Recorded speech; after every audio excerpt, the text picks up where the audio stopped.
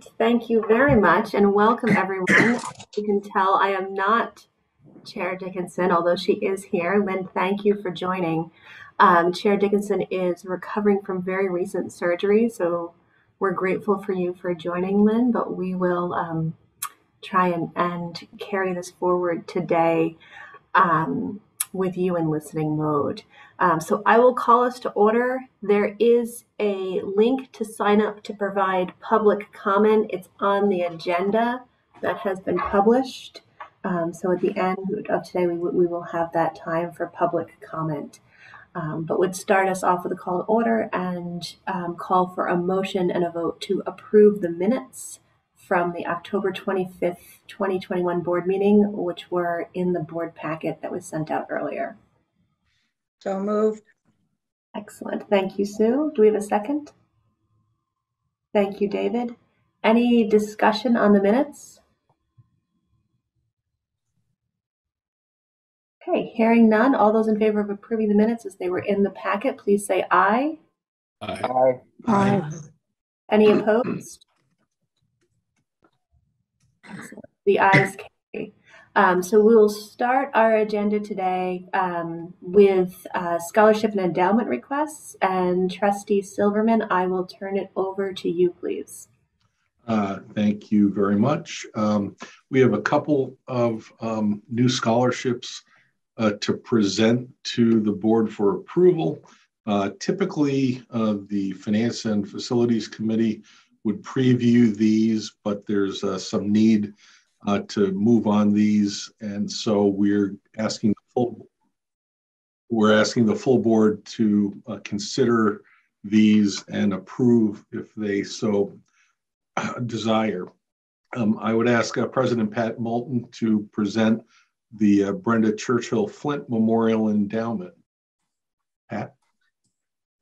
Thank you, Trustee Silverman, very much. But before I get started, I'd like to introduce Tina Churchill and Amy Ferris, who are Brenda Churchill Flint's sisters, who are joining us today, and also Chris Black, who is a close friend and mentor of Brenda and her family. Chris also worked at Vermont Tech and actually hired Brenda, if I got that right. And I might be missing anybody else. Am I missing anybody else who's here from the Churchill or Flint families? Yes, great. Samantha is on. Oh, I think. Okay. Well, she was. Sorry, this is Tina. Thank you for having us. And I think Carol, is that you? Okay, great. Thank you all very much for joining us today. I really appreciate it. And as the Chancellor stated in her memo, which was sent out to the Board of Trustees, Brenda Churchill Flint was a beloved colleague here at Vermont Tech and at the Chancellor's office. Brenda was a student here at Vermont Tech studying business, and I understand from Joyce Twing, co-chair of the business department and a faculty member of Brenda's, that Brenda had perfect math SAT scores. She was a natural for business, and as Joyce tells the story, back then we had a selection committee and other faculty members were saying, oh no, she should go into engineering with math scores like that. But she chose business, which of course Joyce would say she chose wisely. She worked initially for Du Bois and King after graduation, which is a prominent engineering firm here in Randolph. She then worked for Vermont Tech for many years before progressing to the Chancellor's office as a valued member of the financial team there. She very recently returned to Vermont Tech as a part-time controller for us and also working for Community College of Vermont. She was very active in her community and in community service, serving on the Brookfield Select Board as well as other services for the town of Brookfield. And her family's name is well known in the Brookfield area. Also, we have framed the scholarship in Brenda's honor for students who are from Vermont, who are pursuing a business-related program that have a financial need and also high math SAT scores. There's additional merit for community service and or outdoor activities. Brenda was an avid runner walker, having logged hundreds of miles, if not thousands. We are all blessed to have known her, and this scholarship endowment is the least we can do to honor Brenda and her family. I should also note that the Churchill family had established a scholarship earlier the Robert Margaret Churchill Memorial Scholarship for agricultural students to honor, I believe it's Brenda's grandparents, if I've got that right. The Churchill and Flint families are farm families in the Brookfield area that the Churchills asked that we have these donations go to the Brenda Churchill Flint Memorial Fund, and I would seek your approval on this endowment today. Is there anybody else who might like to speak to this scholarship?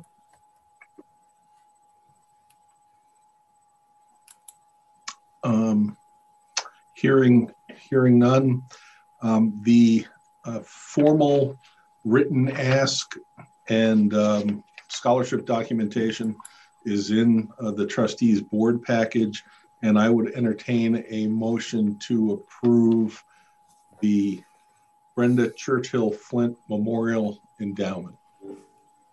So moved. Thank you, Shirley. A second. Thank you, Ryan. Discussion.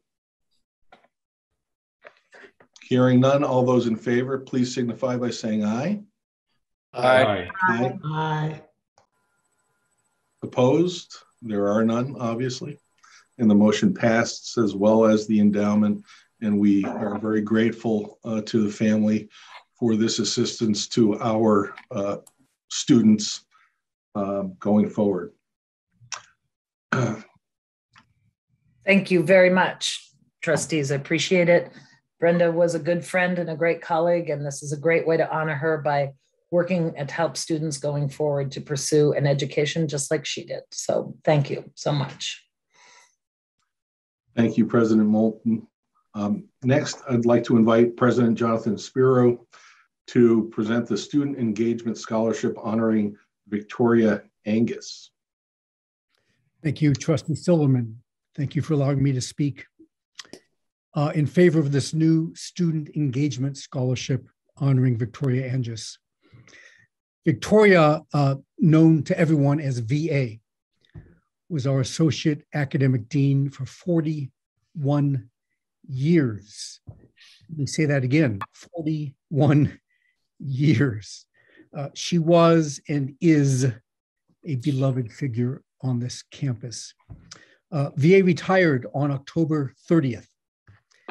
And on that day, we held a jam-packed celebration in the campus center in which hundreds of alums came from all over the country in the midst of a pandemic to honor VA. We had a great time. We also raised almost $200,000, which we've allocated towards some of VA's favorite causes: Women's History Month, the Green Campus Initiative, the DEI Committee, and others. And in addition, VA's admirers created this Student Engagement Scholarship in her honor. The funds will go to students who are deeply involved in on-campus activities, clubs, orientation, student government, and so forth. So I'm honored to be the one to ask the board to officially approve this very worthy scholarship. Could I make a motion that we approve the scholarship in the name of VA at Castleton University? Thank you, Mary. Do we hear a second? I'll second it, Adam. Thank you, Adam. Is there further discussion? I would just like to, if I might, I would like to echo Jonathan's lovely comments about what a wonderful, wonderful person VA was, and a gift to Castleton and the region. So thank you for bringing this forward, Jonathan. Thank you, Mary. It is so fitting that you're the one to make the motion. So I appreciate that. Thank you. 41 years. That's simply amazing. We have a motion and a second. All those in favor of the motion signify by saying aye. Aye. Aye. Aye. Any opposed? Of course not. The motion carries. Thank you, Jonathan. Thank you, trustees. And I will give the floor back to Vice Chair Kluver. Thank you. And certainly a bittersweet way to start our meeting today, remembering these members of our VSC family. We will turn next to a presentation from Vision Point Marketing. Sophie, I'm going to turn it to you to make the introductions, but I'm certainly looking forward to hearing the presentation from this group. I believe they've been in the state for the past month and on our campuses, so we have given them the opportunity to view at least 3 of our 6 seasons and our campuses and our students, and to take a look at our culture and context as they bring us their recommendations. I'll turn it to you for proper introductions, please. Yeah, thank you very much, Megan. I actually only see Erica Kim in the meeting. So I don't know, Erica, if where your colleagues are. Yeah, just send them a quick note. I'm sure they're hopping on. Do you want to say any few introductory words at all? I'll wait for the team, but just in the meantime, my name is Erica Kim. I'm the senior strategist on the project. As someone mentioned, just had that opportunity to visit Vermont and each of the campuses and really enjoyed our time there. Thank you. That's great. Yeah, so just while we wait for Bruce and Tony to join us, just a reminder, Vision Point Marketing is the firm that's been working with us on doing research regarding the name for the new university, as well as the branding. And so some of the aspects of the work is still ongoing, but today the presentation is really focused on the branding pillars and the personality traits for the new university. So that is the sum total of my marketing experience to share with you on that. So I don't see them yet. Sophie, I wonder, might we go to the next item on the agenda and then come back? Well, would that be okay? That would be fine, because the next 2 items I think are relatively quick ones. So Patty Turley, General Counsel, is going to be presenting on those. Good afternoon, everyone. I do see Bruce just came in. Well, we will proceed. These in your packet, you will find that we have a couple of revisions to the Board of Trustees, the board bylaws. First, actually, though, we have Policy 505, which sets out the responsibilities. This policy referenced certain responsibilities involving the Long Range Planning Committee. The proposed changes in the materials in front of you align those responsibilities with the board itself, in recognition that the board voted to suspend the Long Range Planning Committee back in March. That suspension was in recognition that most of the duties of the Long Range Planning Committee is really being done by the full board because of this time of transformation. So I'll stop there at the moment and see if anybody wants to discuss the fact that we're looking to revise that Policy 505 to ensure that long-range planning types of reports are still being received by the board and are being properly processed in front of the board.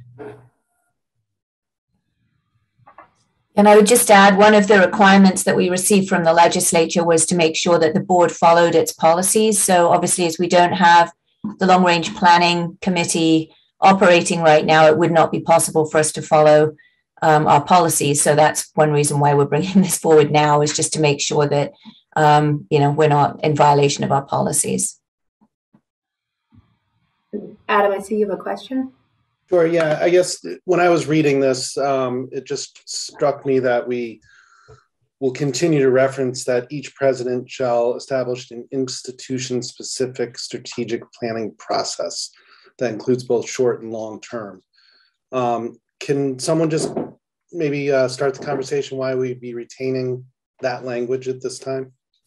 So right now, all 4 of our institutions need to be separately accredited by the New England Commission of Higher Education. And so strategic planning is a requirement of NETCHI, of one of the standards. So until we actually become one single entity, that obligation for each institution to have strategic planning is still in place. So we need to maintain the individual accreditation for each of the institutions up until the night, or I guess the minute before we pull the switch and become Vermont State University for those 3 institutions. So we don't have individual institutions doing long-term planning, just retaining this language for that requirement. Right. But down the road, obviously, yeah, there's going to have to be a lot of revisions like that as we move forward. Great. Thank you. And I don't know, Vice Chair, if you would like to vote on these now, if you'd like to vote on this now, or if you'd like the other explanation of changes and vote on everything at once, it's really up to you. Let's take the other explanation of changes and vote on them both together. I think they're both fairly straightforward. Very good. Thanks, Patty.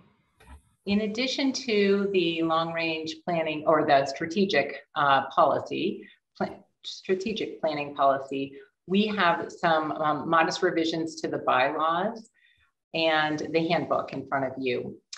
Beginning at page 23, the bylaws stated that the election of officers was to occur at the first regular meeting of the calendar year. So that would typically be January or so, while the nominating committee charter in the handbook described that election of officers would occur at the annual meeting. So we had a discrepancy there.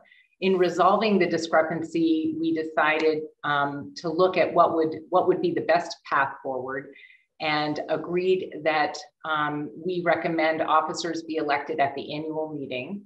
First, it is a traditional time for officers to be elected. And second, without this change, we run the risk that a trustee might be elected as an officer and then not be reappointed just a month or 2 later, because sometimes a term would end at the end of February. So that is the purpose for the changes to the bylaws that reflect that, that particular piece. That means that we also are, we also took a look at the nominating committee charter or description, and it was noted that the description says that the board chair would elect or appoint, excuse me, the chair of that committee. But this board discussed this back in January and decided that they would prefer to have the nominating committee indeed elect their own chair of their own committee. So this reflects that change. If we turn to, there are two other small changes in the, you may remember that we changed the audit committee to be titled the Audit and Risk Management Committee, with a few other changes in there as well to ensure that that committee was encompassing the risk management parts of our needs. And some of the change to that title did not get carried through on the audit committee, the Audit and Risk Management Committee description. So we have carried that fully out in the proposed changes that are really just cleanup there. And we needed to look at the handbook to update that as well, because the handbook called it the Audit Committee, not the Audit and Risk Management Committee. So we have, we recommend that we make that addition or that correction to the handbook, as well as to add the Diversity, Equity, and Inclusion Committee, which was just being considered or just being established at the time that we last looked at our handbook. So all of those changes are contained in your materials with both red line and clean copies. Any discussions or questions for Patty? Excellent.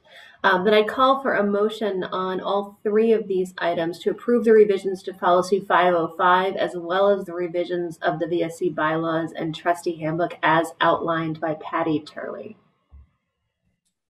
So moved, Sue Zeller. Second, Jefferson. Thank you both. Any discussion?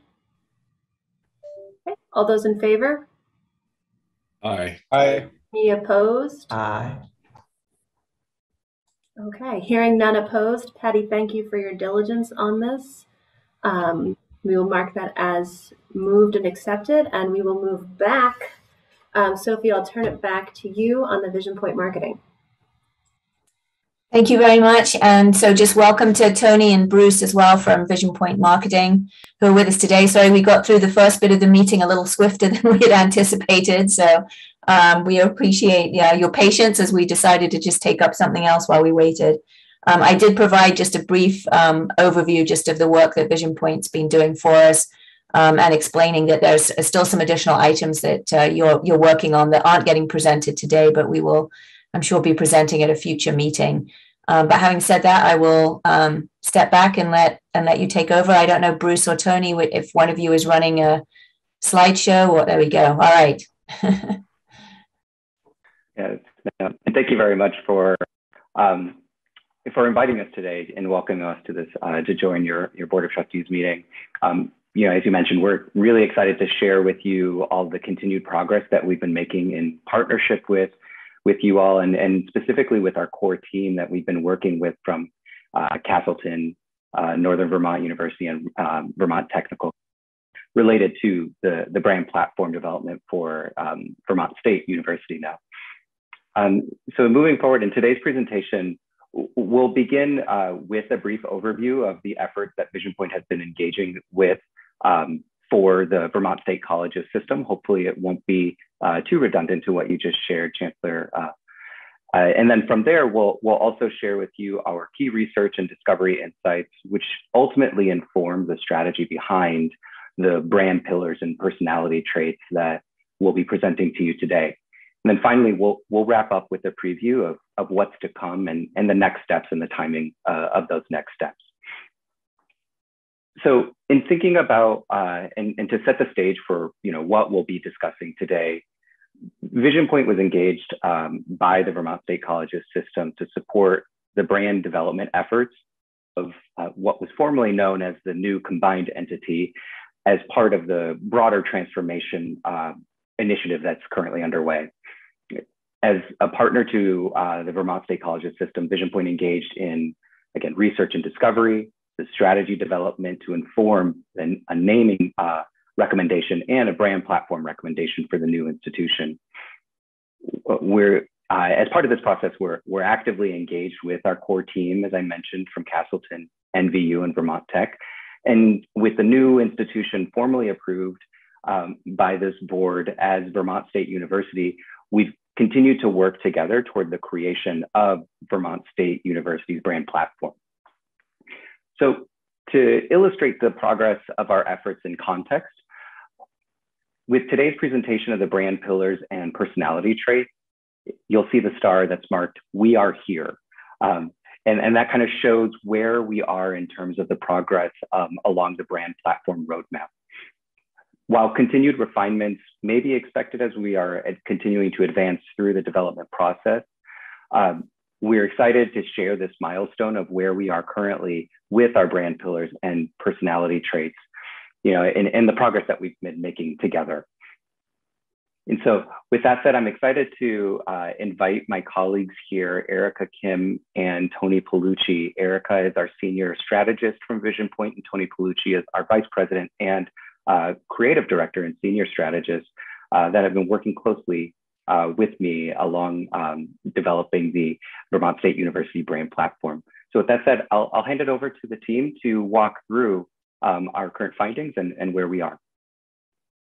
Thanks, Bruce. So for a project like this, it was just so important to each of us, to our teams, to gain a great breadth and depth of understanding. So to that end, we dove pretty deep into our research and discovery process with a lot of different components here. So a brand and marketing audit for each school, institutional research, listening tours, and a combined brand workshop. We also had those in-person visits to each school and campus that we were chit-chatting about a little earlier in this call, as well as competitor research and a brand perception study.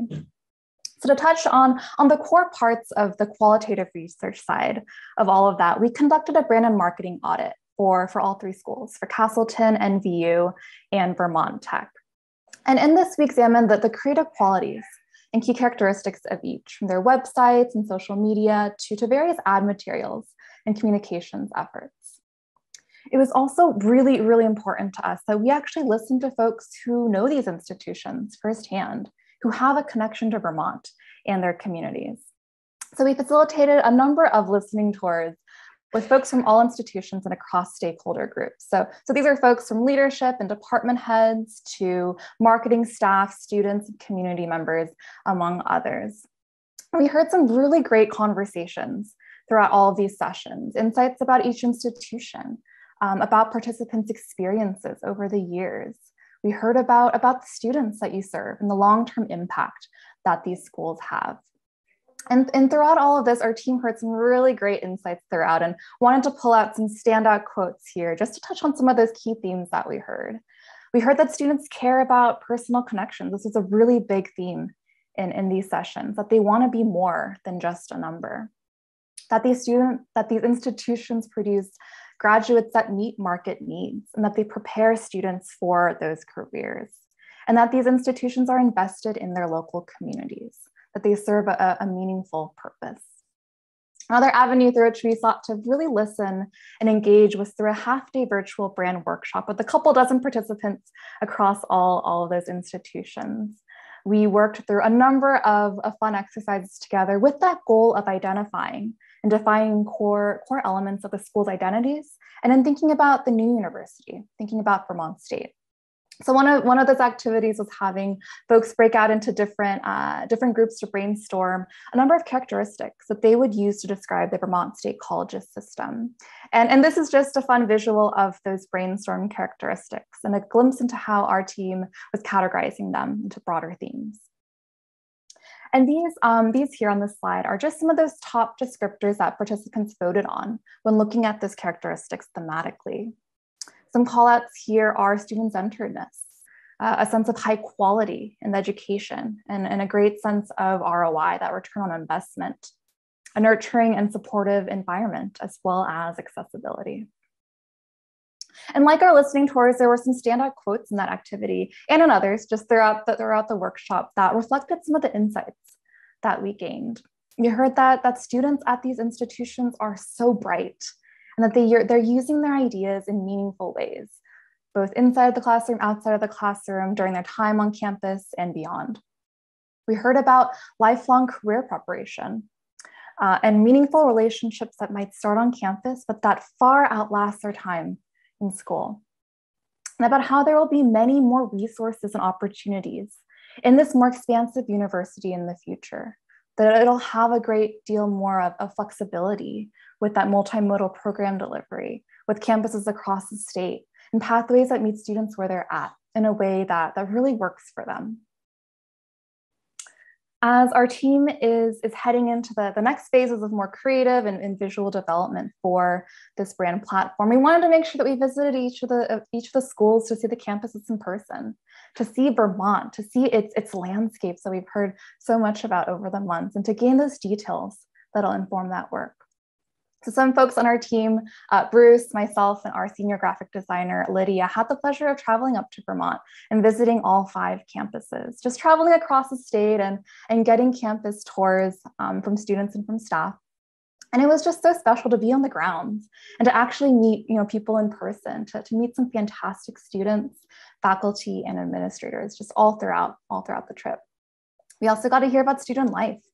To see the facilities that students use, to hear about academic pursuits, and about how folks engage with their local communities and their surrounding areas and neighborhoods.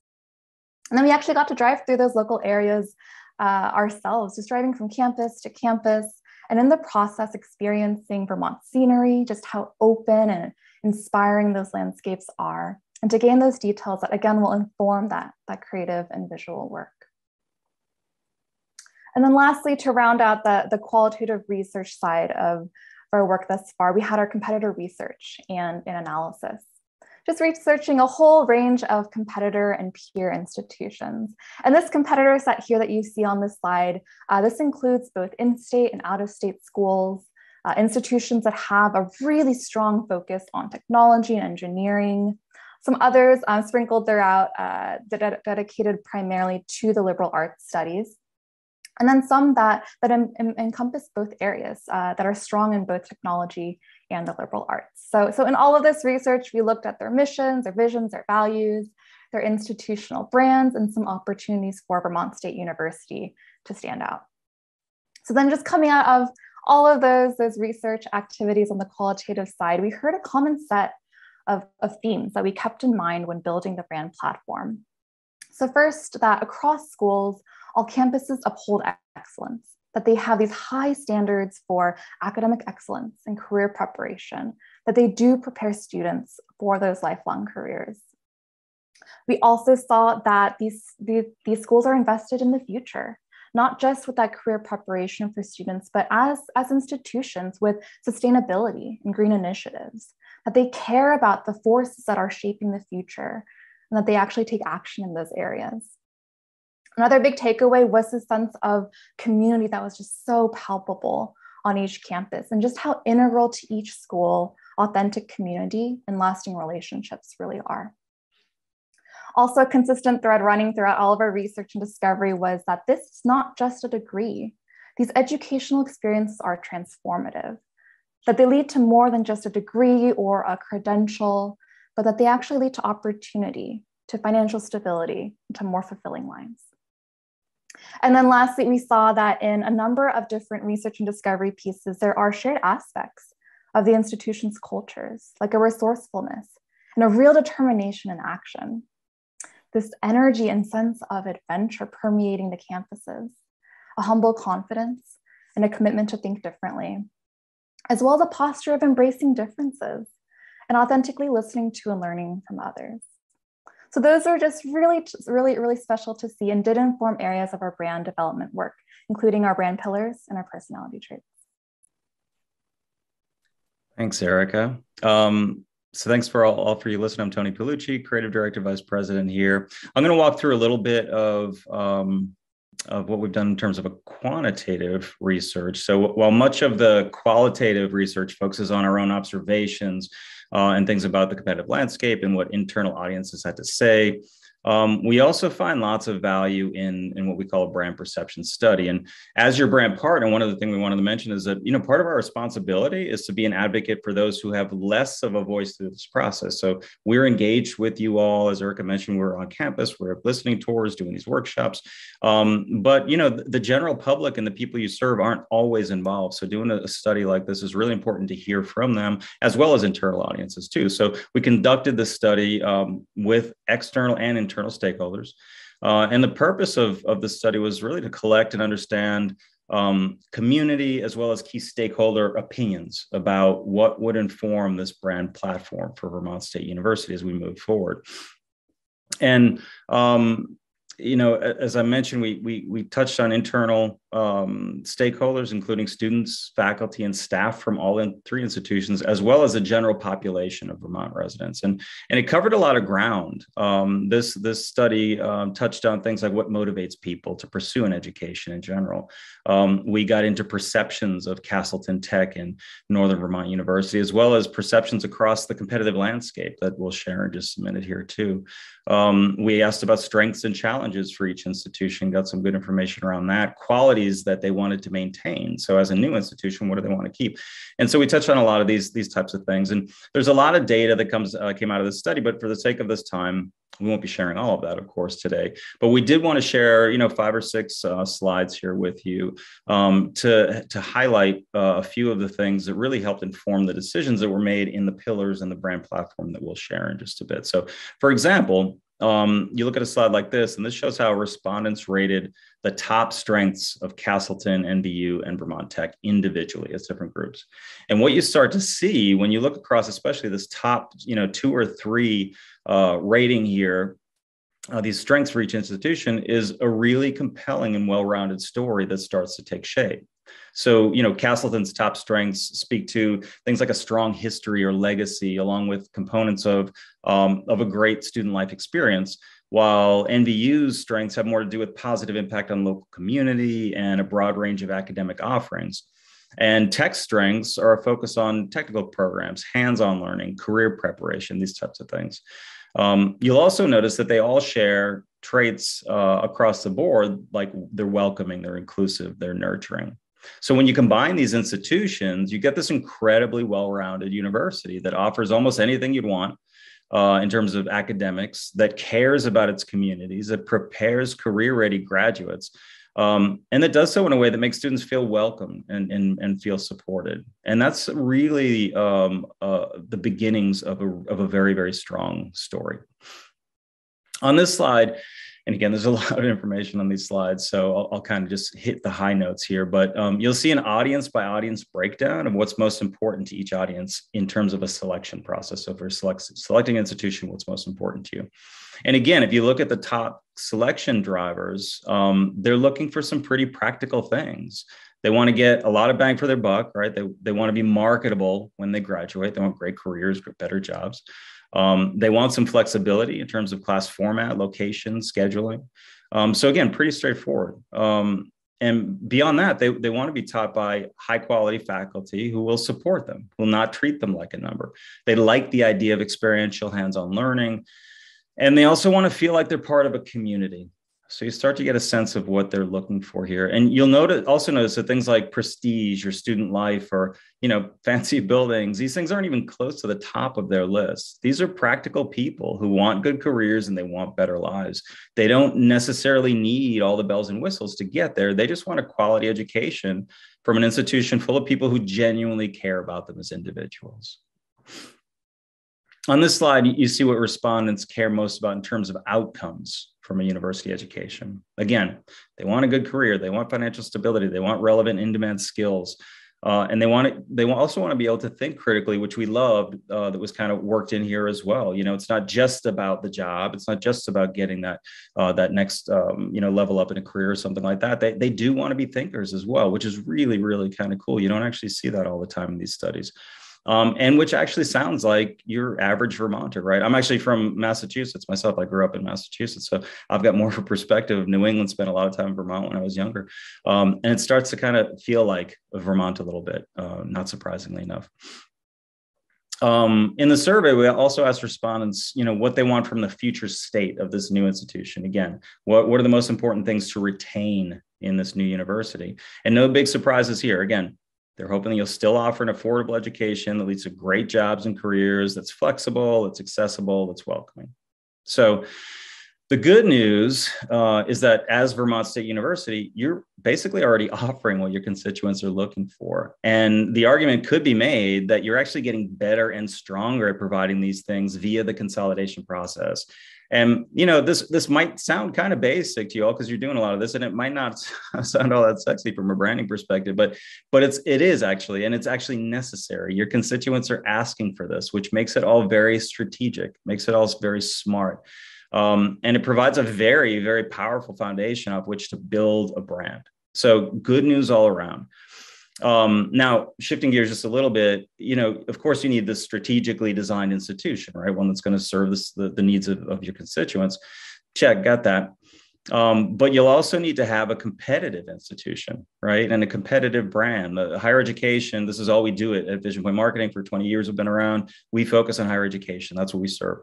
And the competitive landscape in higher education is a lot different than it used to be. Very competitive industry now, whereas it wasn't so much back in the day. So, you need to have a competitive institution, a competitive brand, and one that really holds a competitive and compelling position against others in the considered set. So with this last slide that I'm going to share here in terms of the survey results, we wanted to touch on the competitive landscape just a bit.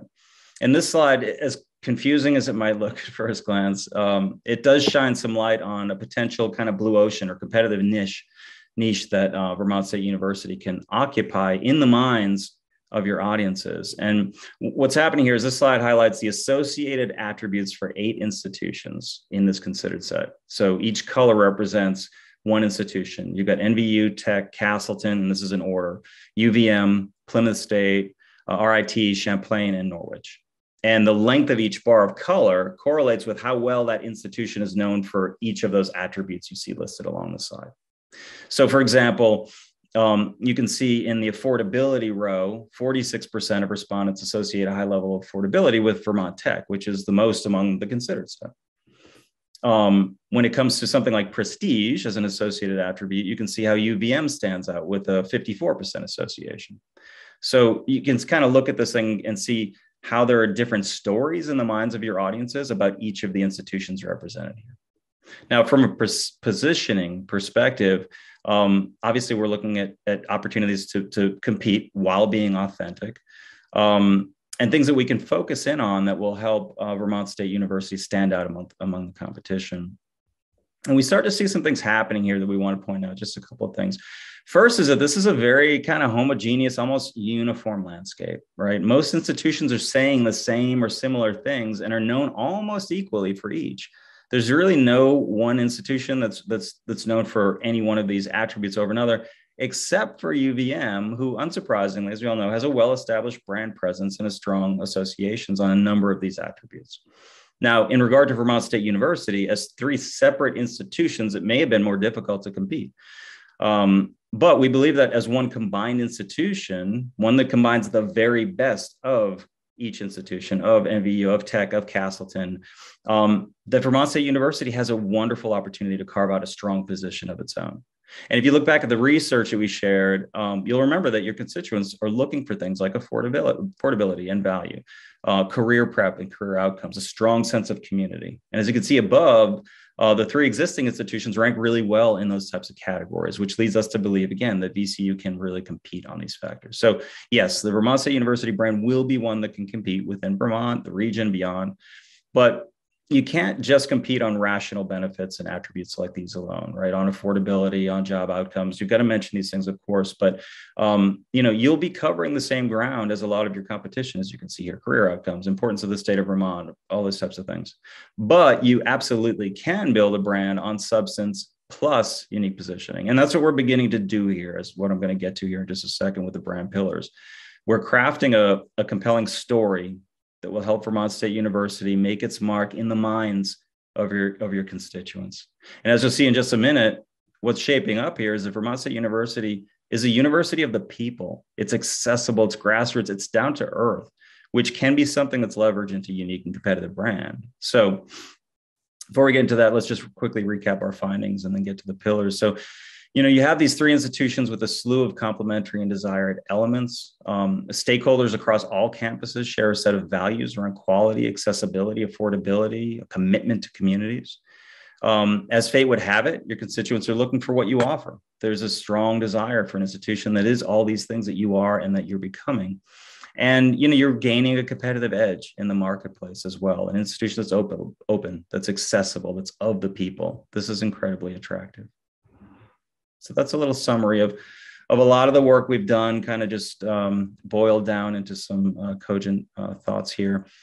So with all that in mind, let's get into it. I'm going to share these 5 brand pillars for Vermont State University. And when we say brand pillars, what these are essentially the foundation of your brand moving forward. They speak to what you deliver, what you value, how you're unique, how you're compelling. So you could think of these collectively as kind of the simplest way to think of these is as the promise that you're making to your students, to your state, to your communities, to your prospective donors, to everyone who you serve.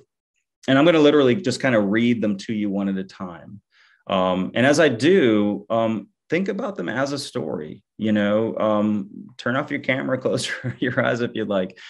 Think about yourself telling this story to someone who asks you about Vermont State University. A couple of notes, of course, these pillars won't cover every detail. That's not what they're about. They should encapsulate this institution as a whole.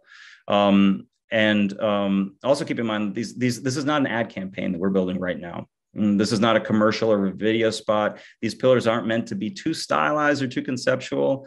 That said, they will be central to informing those things, to informing campaigns in the future and creative concepts. And they'll inform the new logo. They'll inform how you speak about the university and how you position yourself in this increasingly competitive landscape. So, Tony. Yes. Pardon me for interrupting. Before you go forward, I think Trustee Jefferson has a question. Would you prefer to table questions to the end, or are you willing to entertain them throughout? I'm happy to take one now. I would like to read through the 5 when we get there and then kind of go back for that. But Ms. Jefferson, please. Well, it might help me to understand what you're doing. So thank you for taking my question. I'm going to ask a crazy question. You just gave us a beautiful presentation about what your research turned up. Mm-hmm. And it appears that we are doing exactly what we're supposed to be doing for faculty, staff, and alumni, and all of the rest. How do that play into your branding? What do we supposed to do with what you just showed us? That's a wonderful question. Not crazy at all. We appreciate it. Thank you. It's a great thought. So I mentioned authenticity just a little while ago. What we don't want to do is put out a brand story, if you will, of this new institution that's completely different, right? You haven't torn down everything and started from scratch. Again, the really good news. So we do this all over the country, been doing this for decades. And sometimes you get into these situations and you have to really kind of help guide a brand and the voice. As you mentioned, these are, you're doing a lot of great things already. And the really nice thing, this is one of the big, ahas of our research is like, oh, this is what people want, right? These are the things that much of your constituents and your audience are looking for. So what we're trying to do to answer your question is really build on that. And as I mentioned, it's one thing to go out and say, yes, we are affordable. Yes, we are a community. Yes, we care about you. Those are wonderful things. When people are looking at different institutions, they're going to hear that a lot, right? All over the country, you're going to hear certain things like that. But we want them to get a sense of who you are. And that's what we're trying to build up here. So there's a bit of emotion behind this, right? There's a bit of personality behind this. And what I didn't mention is we'll go through the 5 brand pillars. I'm going to read those out to you. Just take a couple of minutes.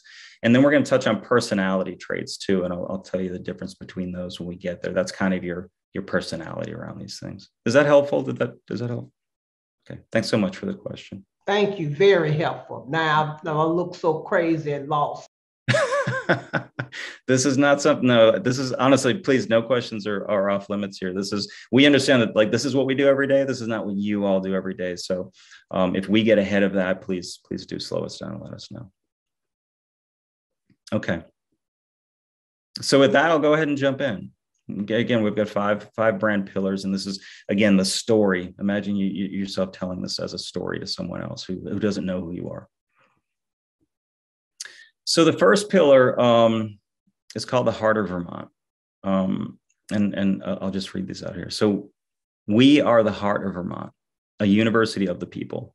Our love for Vermont and its citizens, its arresting landscapes, its imaginative business community, and its unique culture drives our efforts to provide a high quality education and a strong workforce that sustains it. Being integrated in the lives of our communities means that we have real, meaningful relationships throughout the state and a close pulse on its needs. Partnering with local organizations to offer applied learning opportunities is central to our mission and foundational to the training that leads students to become thoughtful learners and engaged citizens.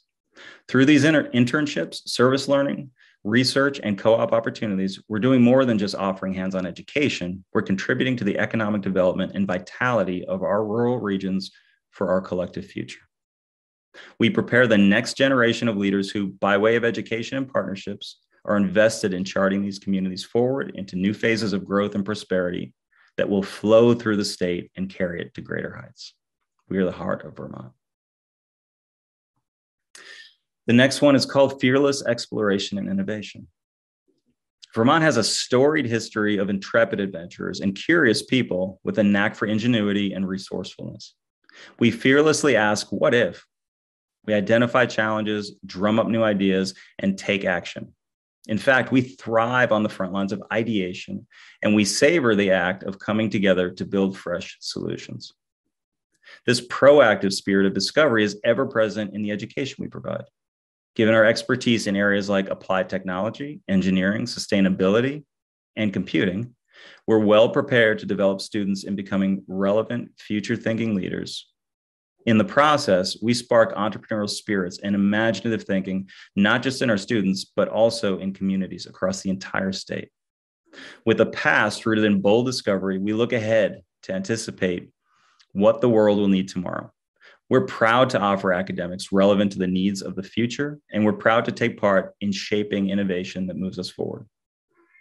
At Vermont State University, we boldly venture out into the unknown, literally and figuratively. Fearless exploration and innovation. Our third pillar is doers and thinkers. In a world where education outcomes are too often split into distinct lanes, where you're either a doer or a thinker, at Vermont State University, our students are taught to think and do. Here, we produce highly capable, action-oriented graduates who are trained to get the job done while thinking critically about their impact on the world around them. In our students, we cultivate a mindset of deep analysis and independent thought, a holistic education that pushes them to develop not only great imaginations, but also the ability to bridge connections. Whether it's through studying history or horticulture, psychology or science, or music or math, our students become problem solvers. They learn to write and communicate effectively, and they discover the richness and rewards of being able to examine ideas from a range of perspectives.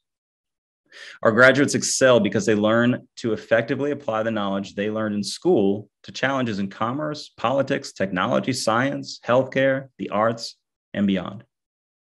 This approach serves as a foundation upon which they learn and continue to grow in their lives and careers. They are doers and thinkers. Our fourth pillar is called expansive yet intimate. With the presence felt throughout the entire state, Vermont State University is an extraordinarily expansive and comprehensive force in the nation's higher education landscape. We offer a broad range of credit and non-credit bearing courses, programs, and credentials. Unified yet localized, our model affords our students more access and flexibility, and our cross-campus collaboration allows us to bring the very best of our faculty and staff to those who value an incredibly high quality and affordable education. As we evolve as a university, we hold on to the cornerstone of our mission to serve students in a way that maintains the high-touch, personalized approach to teaching and instruction upon which we have built our reputation. Our students are more than numbers to our faculty and staff. They are an integral part of our close-knit communities, each with their own personal learning styles, their own unique stories, and their own education and life goals. Yes, we may be expansive, but we'll never lose sight of the fact that what we do for the benefit of individual human beings. Expansive yet intimate. And our final pillar here is called Dream Big, Dream Different. Dreams sometimes get a bad rap. They can be seen as unrealistic, a waste of time, the stuff of children, or for those not grounded in reality. But every great reality began as a dream, as a vision of something new, something different, something that did not yet exist, but that was desperately needed. At Vermont State University, we are in the business of dreams. Here, we not only encourage the act of dreaming, we provide the education, the experience, the support, and the vast resources to turn dreams into realities. Embedded across our state, our campuses are epicenters of innovation, expert instruction, technological prowess, and shrewd ideation that serve the primary purpose of helping students make their dreams come true. We inspire and empower all our students to dream of better lives, of rewarding futures for their families, of a better world for themselves, their communities, and future generations. As an institution, we also dream big.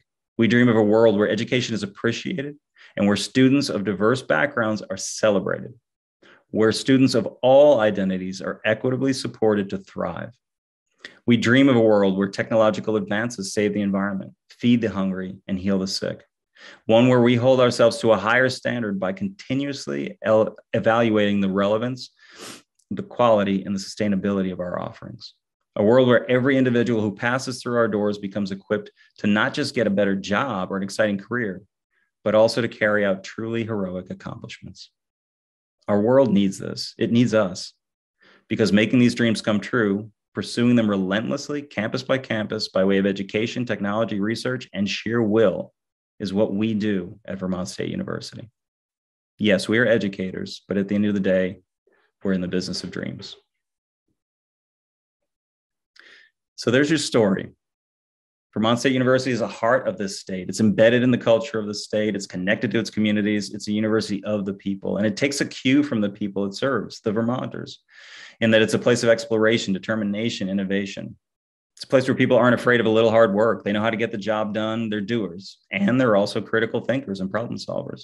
It's an institution that's expansive, offering an incredibly high quality education across the state of Vermont, yet still able to maintain the high touch and personalized approach that its students have come to know and to love. And finally, Vermont State University provides the students the skills and opportunities to help them achieve their dreams. Because after all, that's kind of what higher education is all about, right? So I'll pause there. See if anybody has any questions. Again, one last thing we want to go through in a minute is the personality traits, but again, just a little opportunity to chime in if you'd like.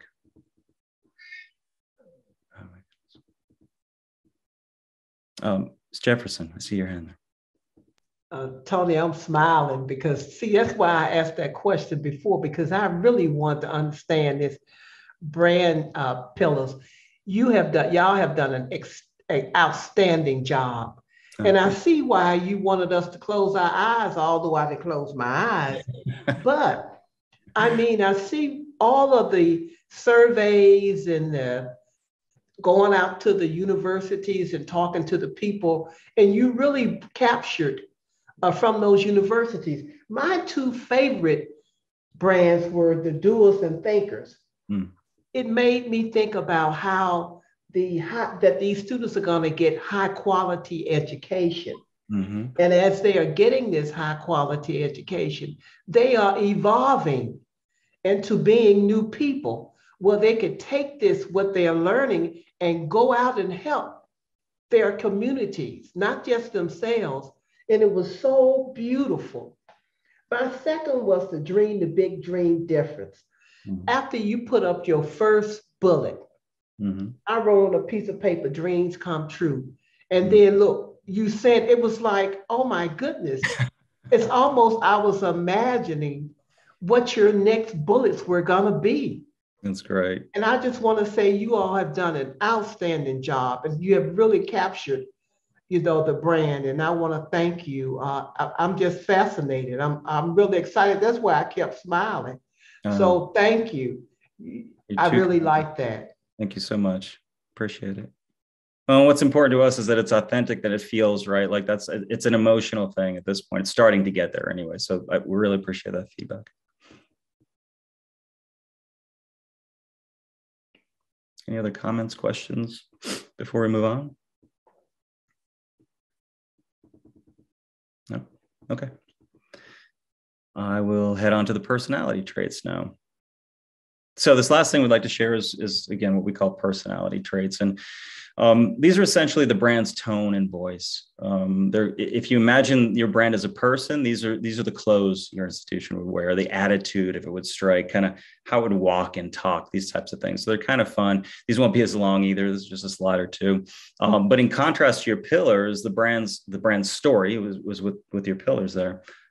Personality traits are stylistic, right? They're stylistic in nature. So they inform how that story will be told, essentially, when it comes right down to it. So you've got the pillars as the story, you've got the traits as kind of how that would be told.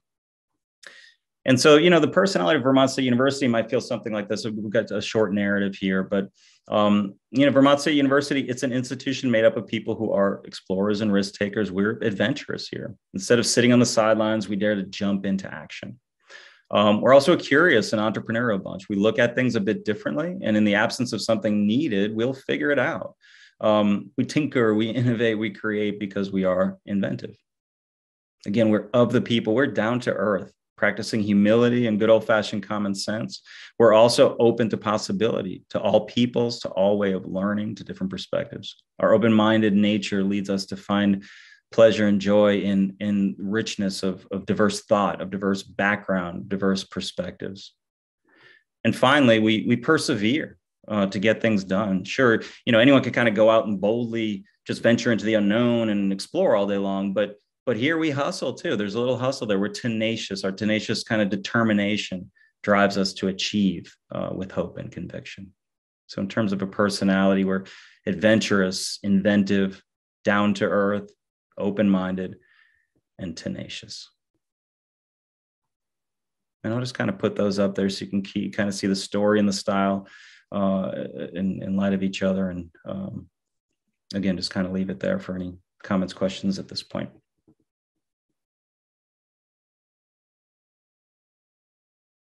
Good. Okay.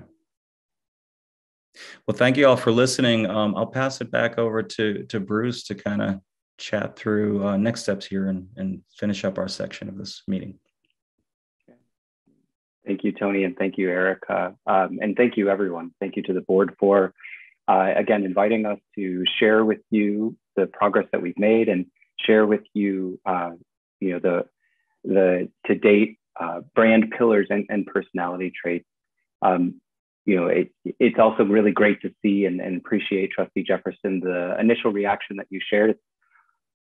Our goal, as Tony had mentioned, is to ensure that as we're working with you all to develop and define a brand for Vermont State University, that it feels authentic, it strikes that chord of Vermont, capturing that essence of Vermont, while also positioning you and setting you up for future growth and competitiveness, and really help to give you a strong platform to achieve the goals in which you are aspiring to achieve as Vermont State University.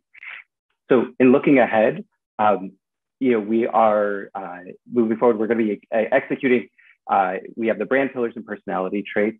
We'll be executing an internal feedback survey that will be conducted and deployed to key internal stakeholders as an additional means to gather additional feedback. As part of our process, we're constantly and looking forward for gathering that continued feedback to help us refine and help us to ensure that directionally we are moving ahead along the right path. In addition to that, you'll begin to see beyond the brand pillars and personality traits, additional aspects of the brand that will be developed. They'll start to take shape, such as Vermont State University's positioning statement, its key messaging points, along with various proof points to support what we've outlined as part of the brand pillars. You'll also then start to see more of the visual and creative elements, like your visual and logo identity for Vermont State University, as well as for, as part of the brand architecture with the specific identifiers, that we had discussed in a prior board meeting. With these, we're looking forward to share them with you as they're available, working closely again with our core team from Castleton, NVU, and from Vermont Tech in an upcoming Board of Trustees meeting, with one that is scheduled. We're looking to reconvene with you all to share our progress again in the January Board of Trustees. And so with that said, I know that we were scheduled here for an hour, but we wanted to say thank you. So again, appreciate your time, appreciate your attention and feedback and response. This has been a really fantastic partnership, and we're looking forward to continuing it in the further brand platform development.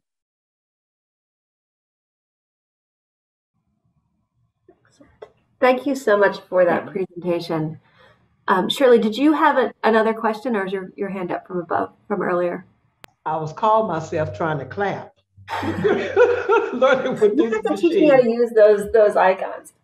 I know, but I'd just like to thank them again. I've watched a lot of presentations, but this has been so professional and down to earth. That's really captured what I believe that the community colleges here in Vermont was set out to do, and that we as trustees are doing the right thing. It makes me feel good. So thank you all. Thank you. Thank you. And thank you also for taking the time to talk not only with students and faculty and staff on our campuses, but also with the greater Vermont community. I really appreciated hearing how those voices informed the pillars that you created. I think that was very important. So thank you for that. Of course. Thank you so much for joining us. So we'll look forward to the next round. Great. Take care, all. Thanks so much. Thank you. Thank you. Excellent. And our next item is a report from the EPSL committee, which just met this morning. But I also want to remind folks from the public, there is a sign up for public comment at the end of the meeting that Jen posted in the chat earlier in the meeting. So if anyone wants to make public comment, to please go ahead and use that sign up piece. The EPSL committee did meet this morning just prior to this, and we'll provide a quick report out. We also have 2 motions to bring before the board. Yasmin and Patty, I may ask for your help on those. But wanted to start with just a quick item. At the beginning of the meeting, we heard from a presentation on NVU's learning and working communities. Yasmin, I'm hoping we can post those materials in the EPSL section on the board website, and would encourage trustees to take a look at them. We heard from a faculty member, Ben Merkin, and a student, Kelvin Abreu, who were both of the Outdoor Education Leadership Program, with some exciting work that's being done to create internships and job opportunities for students as part of the curriculum. This is a result of work that came from a significant grant that NVU secured about a year or two ago. So it was very exciting for the committee to hear how NVU is integrating student learning, the curriculum, and also outreach into schools in the Vermont communities. So would encourage folks to take a look at that presentation once it's posted in that website. We also heard a report from Yasmin on the transformation with a particular focus on the student experience and some of the early design work that's being done in the student experience, as well as the progress of the program array. And Yasmin, I may ask you for some additional details here, but at a high level, when EPSL last heard in the program array, there were about 80 programs that were in green and 20 programs that were yellow in terms of being still having some significant development needed to reach that final consolidated program status. We had, as a committee, set a date of December 1st, expecting progress on those. The faculty have been working, and Sophie and Yasmin have worked to provide additional support, additional opportunities for the faculty to engage in that work. But one of the updates from the meeting was that work is not yet complete. So we did ask, as a committee, we are asking for an additional update at the next milestone in mid-January, just before the board meeting, and do have a motion to bring before the board. But Yasmin, any additional context that you'd like to share? I think just that there's been really productive problem solving is what I'll say on how to give faculty the time that they really need in times when they can do the work and dig in, which tends to be in the breaks between semester. And so there are many other pieces coming into play, including scheduling for next year, support that we'll be providing to faculty over the break in the summer, and then just some tweaks in how we're staging what has to happen when, so that we hit admissions and marketing deadlines, and then also have a time and more planning and prep to do the full faculty review of programs. Any questions for Yasmin or for Sophie before I'll put the motion forward?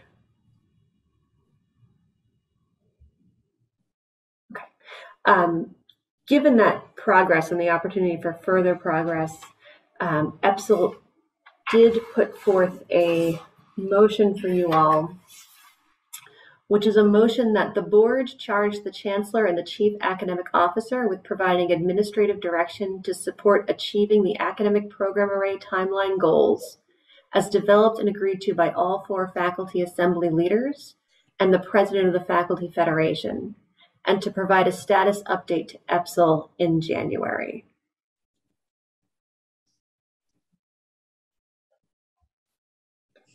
Are you looking for a motion? I am sorry. Yes, looking for that motion to be put forward and seconded. Okay, I'll second it if it's already been moved. Thank you, Adam. Any discussion or questions?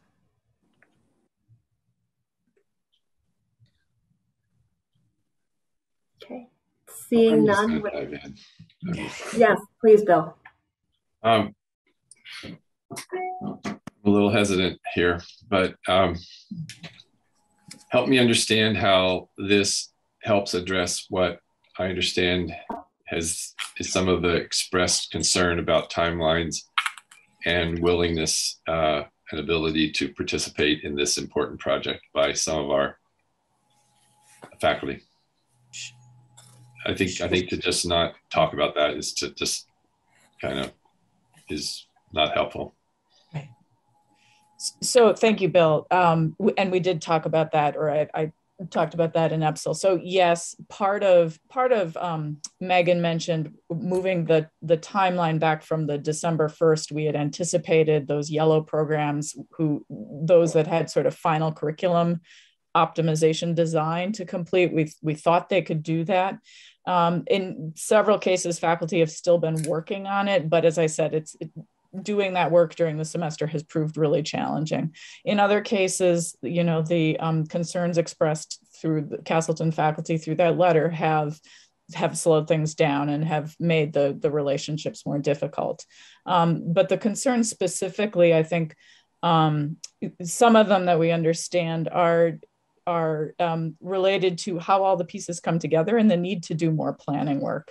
And so I think that this timeline, in particular, it's going to support our 4 faculty assembly moderators this spring and the curriculum committee chairs who have only begun to start meeting together to really plan out to say, how do we come together and make sure we can pull this off? And they just haven't, I mean, it's just been a practical reality. They haven't had good opportunity to have those conversations this fall. And that, of course, has been exacerbated by the, you know, what happens with the letter going out and concerns around that. So I think that more planning and finding the right time to support people to get the work done are the 2 big things we're doing. The third one is a little in the weeds, but it has to do with the fact that we're also developing a general education program while the optimized programs are being put forward, and faculty really need to see those 2 things come together.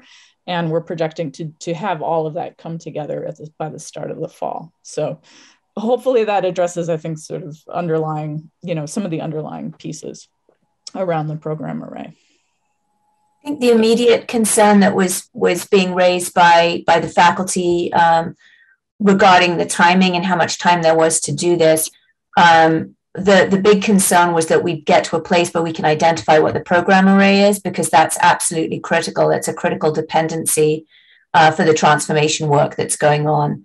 So we met with the faculty assembly leaders and with the president of the Faculty Federation on Friday, and we now have a process to make sure that admissions and marketing get the information they absolutely have to have in the spring semester, so they can then be moving forward with looking to recruit the incoming class for fall of 2023. And so many of the other transformation decisions are dependent on that program array. I mean, I think you just heard even from the presentation we just had that the programs are critical, right? Students come because of the programs. So we do have to know what those programs are. So that was the concern around the timeline. We now have a process in place to make sure that admissions and marketing and the other transformation teams that are working will have the information they need to be able to keep moving forward so we can hit the timelines that we need to hit. The formal program review will then be taking place in the fall semester. One of the things that came out clearly from our conversation was faculty are willing and able to do the work, but they just need to be able to plan ahead for it. And so this way we now have things built in. For example, some of the program work, the program optimization work, where people just need to come together physically to sit down and go through completing some of that program optimization work. There's a plan to have a sort of retreat at the very end of the spring semester, so those teams that haven't quite got things over the finish line can come together in person and just get that work done. Because again, scheduling has really been a huge challenge for everybody. The other piece was planning now for additional faculty assembly meetings in the fall to make sure that we get through all the program review work that needs to happen. So I think we got to a place that works well for the faculty and then still keeps us on our timeline. So we were really happy with how that worked out on Friday. Thank you. I want to just say it's very helpful to hear more specifics. And of course, I wasn't able to be part of the EPSL meeting, and maybe everyone else had the opportunity. But being aware of the issues that were raised and the need to keep the transformation process moving forward. I take from what you're saying that this proposal is essentially a path forward that's going to meet the needs of more time, as well as keep the transformation process on track. Is that? Yeah, and I think that was the challenge. The faculty assembly leaders were struggling to figure out what that process could look like. And again, as Yasmin alluded to, it's just been very hard for them to find time to work together. But being able to have the conversation on Friday, I think really helped move us forward. So I think this addresses the concerns that the faculty were expressing, as well as meeting the needs that the board and the state and everyone else has, that we really hit the timelines on the transformation. Right. Thank you. I appreciate hearing more about that. Jim, I see your hand. I want to go to Adam first, but just want to add one point to Sophie's note.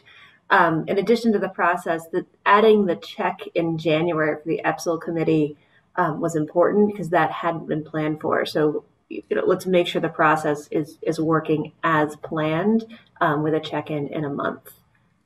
Adam, please go ahead. Or yeah, so to Bill's original point here, I think, we're going to continue, I'm sure, to have input and questions from a variety of stakeholders and faculty, of course, being one of those. I don't know if it's helpful now or in the future. I, for one, strongly support the path we're on and the need to keep and maintain those deadlines.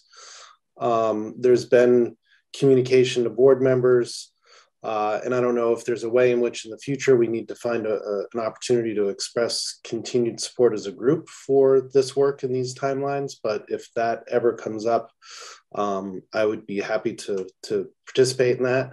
I think it's a real challenge because everyone at each stage is going to have new questions, new concerns. How do we create a platform in which they're heard and discussed with the administration, while us as trustees come in and ensure the governance process and moving forward to that, the path that we're on continues forward in a timely fashion. So, there isn't really a venue for those kind of back and forths with the trustees as a group. So I just want to advocate for us coming together as a group and making sure that we've got our eye on those deadlines and supporting the administration in hitting those. And Adam, to your point, should we add to the front of this motion that affirmation of the timelines as established at the onset of the program array? I would support that, yes. Mm-hmm. And Jim, please go ahead, and then Bill will come back to you. Well, yes. Yeah, Sophie, could you say a little bit more about program array? I mean, for the people who are listening in or whatnot, just a couple of words. I think I understand it pretty clearly, but I couldn't articulate it to someone who asked me. So we need to, for the new university, we need to know what programs we'll be offering. And one of the things that was recognized even before we went through the select committee process was that we had duplicate programs within our system. That's, it's inefficient, right? We're not well serving students, and we may have students that are interested in a particular program, but there aren't enough of them. There isn't a critical mass at any one institution, but collectively across the system there is. So last fall, we already had faculty involved between Castleton and Northern Vermont University to start looking at duplicate programs. Out of that work, we landed up realizing, and particularly when the recommendation from the select committee came out, that we should bring all three institutions together, that we then move forward with the RPK group to come up with a framework to enable the faculty from the three institutions to come together to figure out what would be the program array that we would be offering for the new university. And that's the numbers that Megan and Yasmin have been talking about. We came down to around 100, I think it's 101 programs for the new university. 80 or so of those have now got a green light. I mean, the faculty that are involved in those programs are comfortable with what's being proposed as we move forward. And then there's still 20 or so that need some additional work. But ultimately, just identifying the 100 programs isn't enough. The faculty themselves have to, have to actually approve the new programs. And so that's the piece where we've been working with the faculty assembly leaders and with the Federation, is to understand the process, the faculty governance process that belongs to the faculty, on how will those programs be reviewed because there's a formal, that the faculty review programs and approve them, right, along with presidents, etc. So that's really what we've been working on. But the program array really refers to the 100 or so programs that will be offered by the new university when it's launched. And I don't know, Yasmin, if there's anything else you want to add to that. I think the final piece is just delivering it right to students at Vermont State University. So that's the innovation side of this, and another angle that faculty need to think about how we're going to do this. And Bill, please go ahead. Thanks for your patience. No problem. I'm going to just, so again, thank you.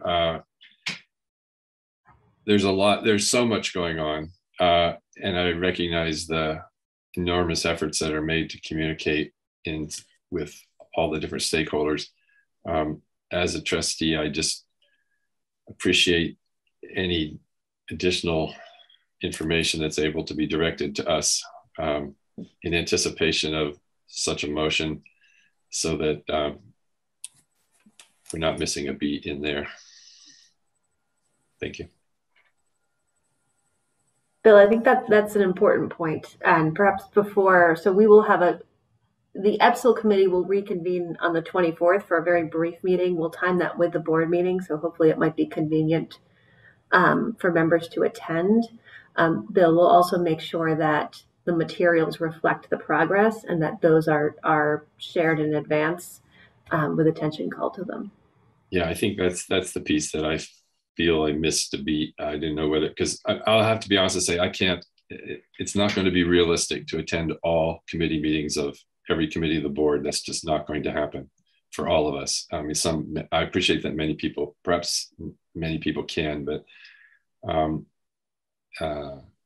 there's a piece in between that and the board agenda that I think I would appreciate receiving. Thank you. Further questions or discussion on this topic? Okay. I think we may need to call the motion again because it's been amended. Sophie, I'll look for your guidance on that. Well, I think it's probably a good idea just to repeat it so everyone knows what they're voting on. Perfect. So where we are now, so we have a motion noting that the board affirms the timeline established for the program array and charge the Chancellor and Chief Academic Officer with providing administrative direction to support achieving the academic program array timeline goals as developed and agreed to by all 4 faculty assembly leaders and President of the Faculty Federation, and to provide a status update to EPSL in January. I'll second that again. Excellent. Thank you. Any further discussion or questions? All those in favor, please say aye. Aye. Aye.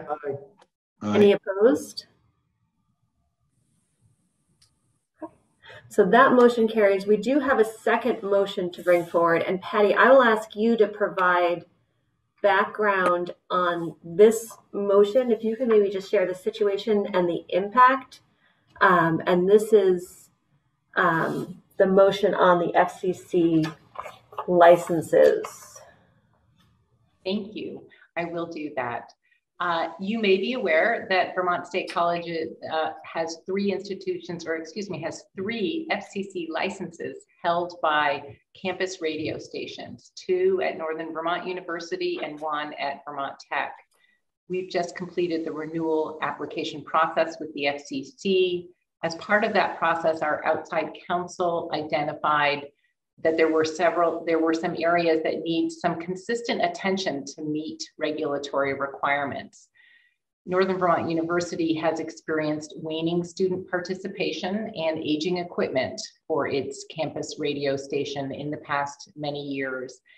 Despite passionate student managers and advisors that are doing the best they can, the 2 Northern Vermont University stations have had difficulty keeping up with the requirements. The FCC could deny a renewal or perhaps fine stations for continued issues down the road. The university considered the situation and has decided to not renew the licenses for call numbers WWLR and WJSC. The university plans to pursue streaming opportunities for students, which is similar to an approach taken by Castleton about 2 years ago. This leaves us with one VTC, one license, FCC license, and it will be the VTC campus radio station. They're all set. The renewal application was filed. We believe they're in compliance. And so at this time, what we presented to EPSL this morning was that Northern Vermont University seeks for the Board of Trustees to recommend to move forward with non-renewal, to approve the non-renewal of the two campus station calls. Thanks, Patty. So EPSL did discuss this issue, and based on the fact that there will continue to be a radio station, this seems like a fairly straightforward ask. And would put a motion forward to recommend the board relinquish the license. I'm sorry, would put a motion forward to relinquish the license. So looking for a second for that. Thank you, Bill. No, I'm a question. I'm sorry. Perfect. Can we get a second and then we can question? Second. Perfect. Thank you, Shirley. And now questions and discussion. So Bill, we'll come to your question first.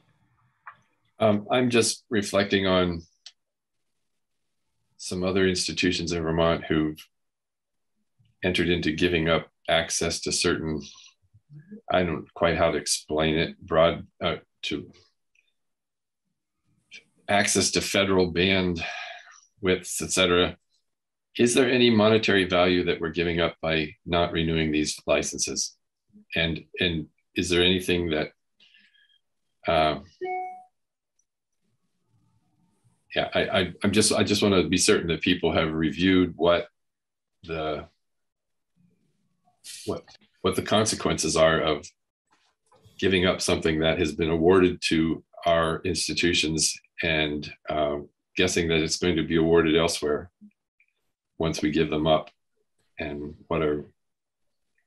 anyway, that's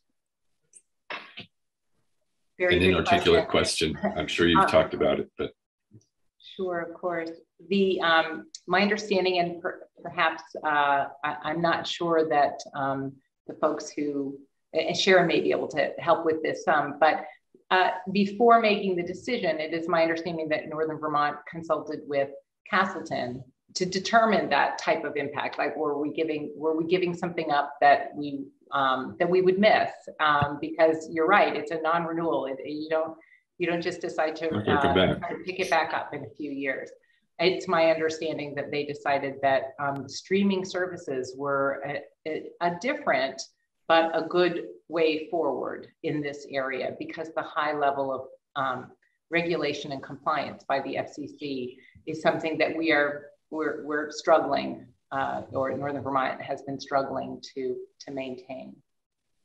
I would just add, this is different from the educational broadcast spectrum licenses that have value. This is a separate issue, right? So the size of the spectrum for these are, I'm sorry, go ahead. The size of the spectrum for these particular licenses is relatively small and is unlikely to be of any real value in our communities. The one at Linden has a little bit more power, but the one at Johnson has a very, very narrow band associated with it. And so we have looked at the possibility in the past of what could we do with those? Do they have any actual value associated with them? And there's really not much. And if we're doing this for students, our students are getting their radio and their music is largely coming from streaming. So we have looked at it over the last few years, and it's a good direction to go in. Okay, thank you. I think the only other thing I would want to say is that I'm not sure that we could commercially do anything with this license, because it is for a campus radio station. I mean, it is very specific. We would have limitations on being able to do something else with these licenses. Bill, the Johnson signal barely gets to Morrisville.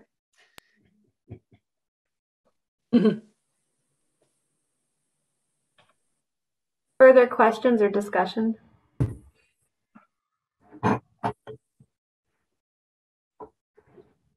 I'd ask for a vote then for the motion to relinquish the licenses. All those in favor, please say aye. Aye. Any opposed?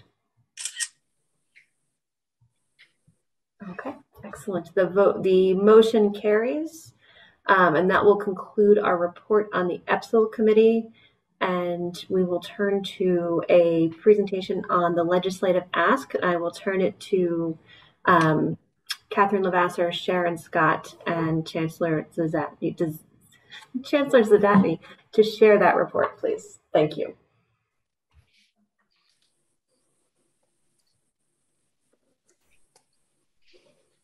Thank you, Trustee Kluver. So as you all know, each year we submit a budget request to the governor's office in the early fall. In late October, we met with the finance and administration staff, and we are now waiting for the governor's proposal, which will come in January. It is essential to transformation that we continue to have strong partnership from the state, both in the executive and the legislative branches. Transformation is a multi-year process and one on which we have made significant and meaningful progress this year. The Vermont State Colleges will need ongoing state support to become the higher and continuing education system that the state and its students need us to be. One of our goals in this partnership is to ensure that our state leaders know who we are, what we do, and who we serve. The slide before you shares a snapshot of our student demographics and the impact of the Vermont State Colleges on the state. This is an important reminder for them and for us of the essential role we have in enhancing the career and work options for Vermonters, creating learning and upskilling opportunities, and supporting the economic vitality of Vermont's rural communities. We received incredibly generous support from the state in fiscal year 21 and 22, and we were excited to report strong progress to the governor's office this fall. We'll now share a brief overview of the success of the state-funded scholarships this fall. Thanks to the vision and the leadership of the governor and the legislature, we were able to offer Vermont learners unprecedented opportunities to access education, courses, and workforce development opportunities at a free or reduced cost this year. While these programs are still underway, the information shared with you next represents a snapshot of their success so far this year. In Act 9 of 2021, the state funded a long-term care facility practical nursing program in partnership with us and the Vermont Association of Hospitals and Health Systems.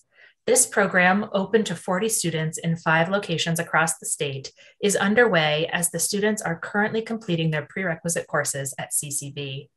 Next fall, the students will begin their practical nursing courses with our faculty in the long-term care facilities that they are currently employed in. We are really excited by the model this program offers to upskill existing long-term care facility staff, expand the number of practical nursing seats offered by the VSC, and address the state's healthcare workforce shortage. And we look forward on reporting back as the program progresses. Also in Act 9, the state funded a workforce upskilling initiative, which provides up to 2 courses for Vermonters impacted by the ongoing pandemic. And this is modeled after last fall's successful CRF workforce initiative. We launched this program over the summer and placed 956 students in 1,642 courses this fall. Of the $3 million appropriated to this program, we've exhausted about $2.3 million and will use the remaining funds for courses this spring. And I will note that in Act 74, the state allocated $2 million for a 3rd workforce upskilling initiative, which will launch next academic year. In Act 74, which is the state budget for fiscal year 22, the state funded 3 other major workforce development initiatives: a critical occupations free tuition program pilot, a welcome home transfer student scholarship, and a degree completion scholarship.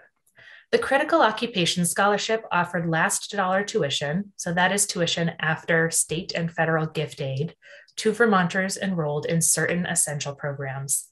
And as you all know from progress reports, this program was a hit. We offered this scholarship to new and returning students, and I'll note that 63% of students enrolled in their classes after the scholarship was announced in June. 1,918 Vermonters received a critical occupation scholarship.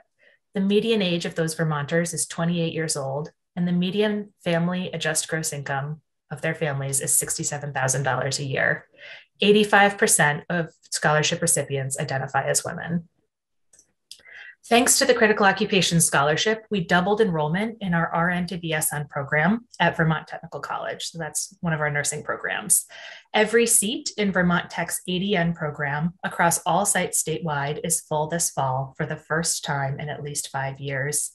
And we have incredibly strong enrollment in our early childhood education certificates and degree programs this fall.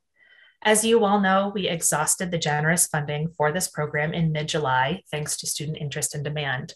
The governor and the legislature encouraged us to reopen the program and fund the remaining enrolled students up to an additional $2.35 million. We did that in late summer and have requested that $2.35 million in the FY22 Budget Adjustment Act in order to meet the additional student demand. The state also generously funded a Welcome Home Scholarship for Vermonters transferring to the VSC institutions from out-of-state schools or for those who returned to school after exiting during the pandemic. We welcomed 1,070 transfer students this year, and of those, we were able to offer the Welcome Home Scholarship to 278 Vermonters across all 4 institutions. And finally, the state funded a degree completion scholarship for Vermonters with some college credits, but no credential or degree. This scholarship funded up to 30 credits for new students with a gap of attendance of at least 2 years. We have 122 Vermonters in this program this fall.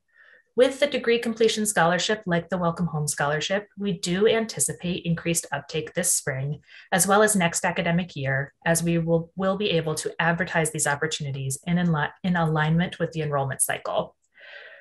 And I'll note that student response to these opportunities, as you saw on the slides, has ranged from shock to glee. The previous slides included quotes from actual students enrolled in the programs who've benefited from these incredible opportunities. And I think that this really shows the impact that a financially accessible education can have on people's lives. As the state college system, we are here for all Vermonters, and that means single parents, it means first-generation Vermonters, those with financial challenges, and more. And these notes are from just a few program participants this fall. Next, I will turn things over to Chief Financial and Operating Officer Sharon Scott, who will share our FY 2023 budget request. Our FY23 state budget request consists of the annual base appropriation, the select committee's recommended increase to the base appropriation, the bridge funding needed to help us address our structural deficit, and a workforce development proposal. As recommended by the Select Committee, the state increased the Vermont State College's base appropriation from $30.5 to $35.5 million in FY22. And we're very grateful for this support, and we've worked really hard to ensure that we're using the state's resources very wisely. Guided by the financial projections set forth in the Select Committee's report, we know that the Vermont State Colleges needs an annual base appropriation of $48 million. Last year, we anticipated seeking a $5 million increase in the base appropriation for FY23 to $40.5 million. However, we're now seeking the full $12.5 million increase for a total base appropriation of $48 million. Our request for bridge funding for FY23 is intertwined with the base appropriation request and in alignment with our budget projection and the Select Committee's report. For FY23, we request $14.9 million to address our structural deficit for the upcoming year. If the full increase to the base appropriation is received, however, this number could be adjusted accordingly.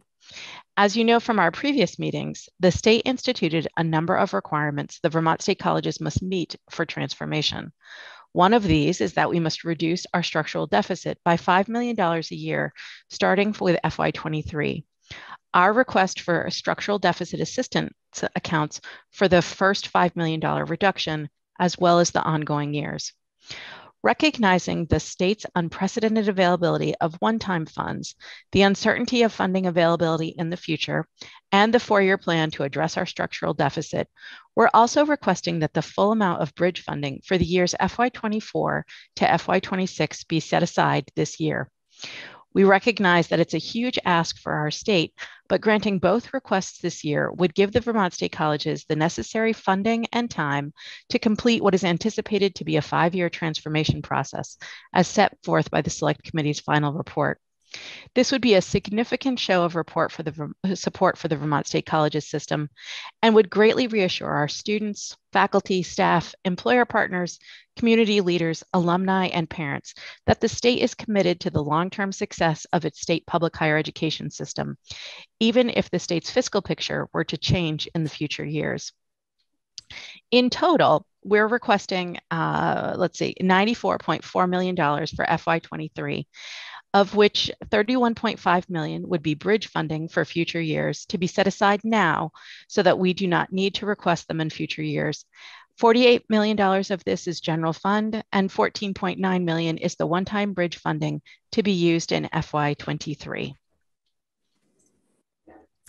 In addition to our regular appropriations request, we offered the state a menu of workforce development concepts for their consideration. We know that state funds are limited, but we also know that thousands of Vermonters have benefited from the workforce development package funded in FY22. Taking lessons learned from the prior workforce initiatives, we offered 3 concepts: strengthening nursing education, a Vermont Associates Pledge, and critical occupations plus. The first proposal is a program to strengthen nursing education. This proposal reduces in-state nursing tuition at the VSC to the national average of state institutions, or $4,500 per semester. Nursing program affordability is one of the key barriers to Vermonters seeking nursing credentials. Given our key role as an educator of nurses in the state and recognizing that the sticker price of our nursing programs is a barrier to entry for many Vermonters, we seek to lower the overall price to attract Vermonters into this vital field of study. With 15 nursing sites statewide and online, our programs are accessible to Vermonters in every corner of the state, and our laddered credentials offer multiple opportunities for upskilling Vermonters at every point in their career. Our goals are to incentivize Vermonters to pursue this career field in Vermont by lowering the cost of tuition, reducing their student debt, and assisting the state in meeting this essential workforce need. The second proposal establishes a Vermont Associates Pledge. The concept behind this proposal is to lower CCV's tuition to the national median and Vermont Technical College's technical non-nursing programs to the equivalent of SUNY's technical institutions' tuition. While a federal free community college proposal did not move forward on the national level this year, if the same model is considered in future years, the Vermont Associates Pledge would cover the required state matching funds to enroll in the federal initiative. In addition, this program includes the 2-year technical programs at CCV and Vermont Tech, thereby increasing the accessibility and affordability of these programs for Vermonters.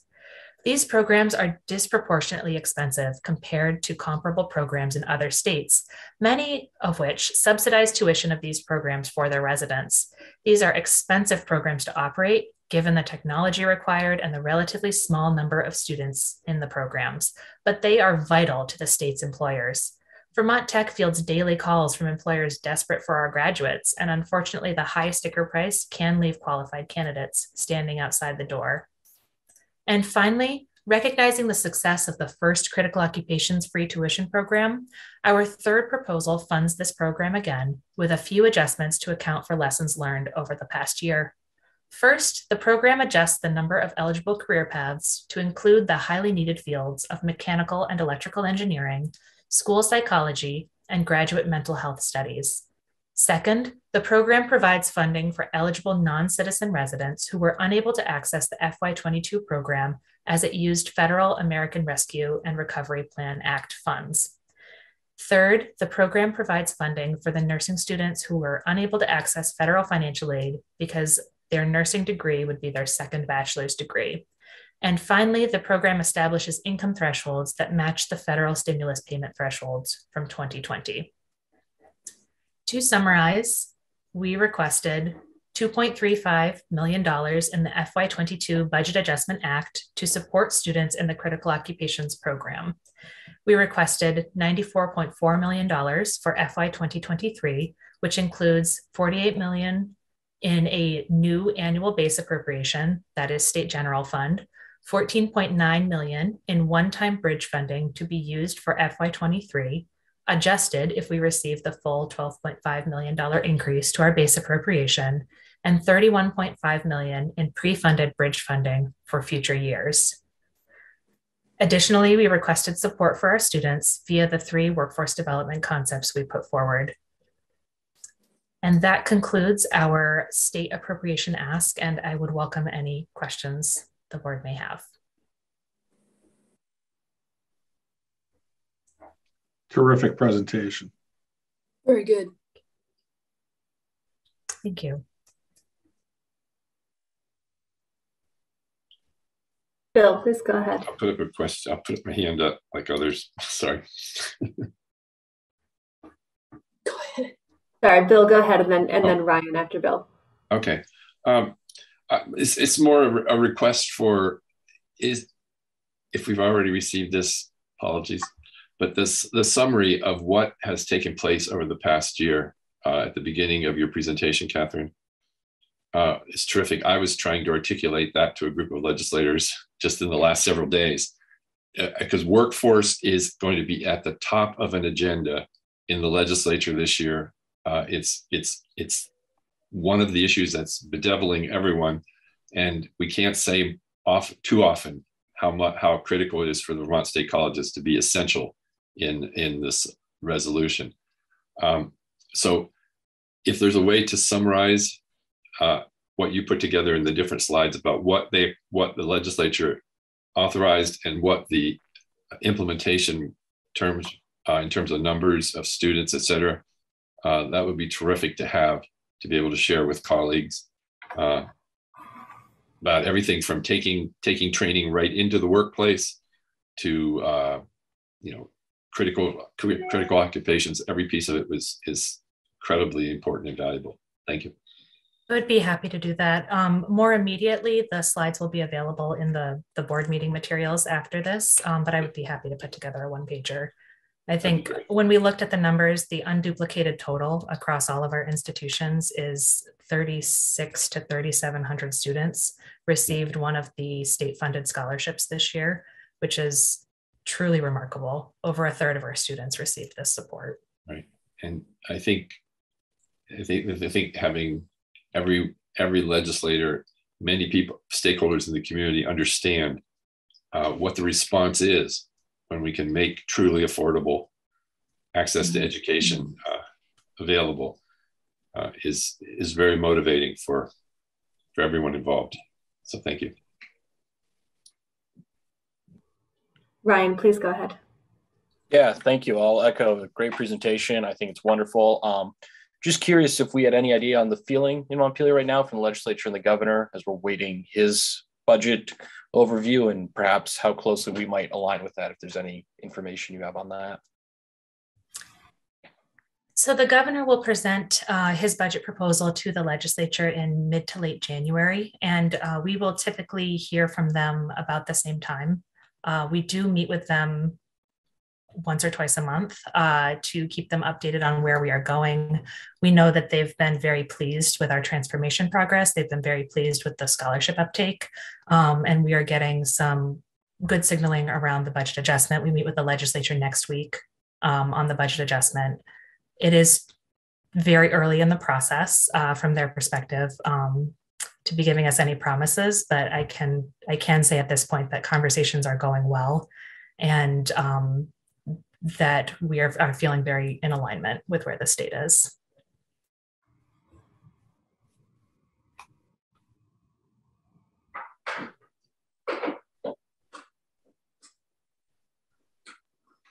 Further questions on this?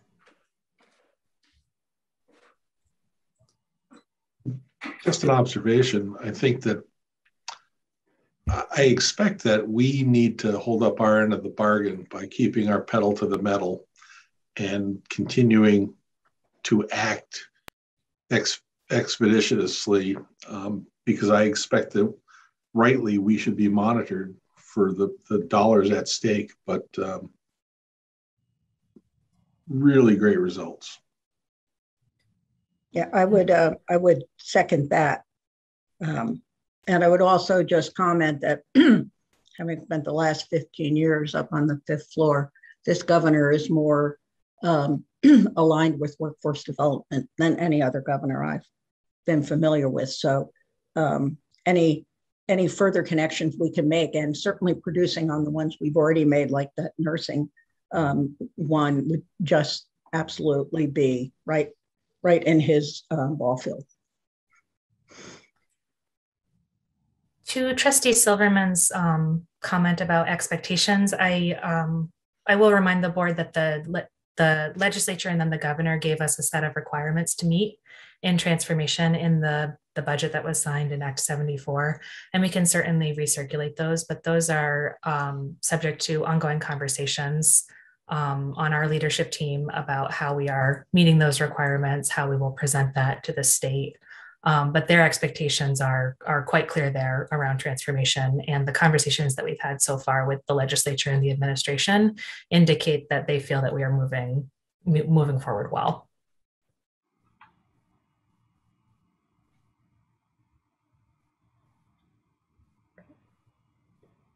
Anything further? Questions, comments? Okay, thank you, Catherine. Thank you, Sophie and Sharon. The next item on our agenda is a transformation update. Catherine, in part, hopefully starting to answer that question of how we're delivering on those expectations. But I do want to remind folks that have signed up for public comment at the end that you need to be in the Zoom room in order to be able to make public comment. So it's both the sign up and you need to be in the Zoom room at the end of our discussion. But I will turn it over to Wilson for an update on the transformation, please.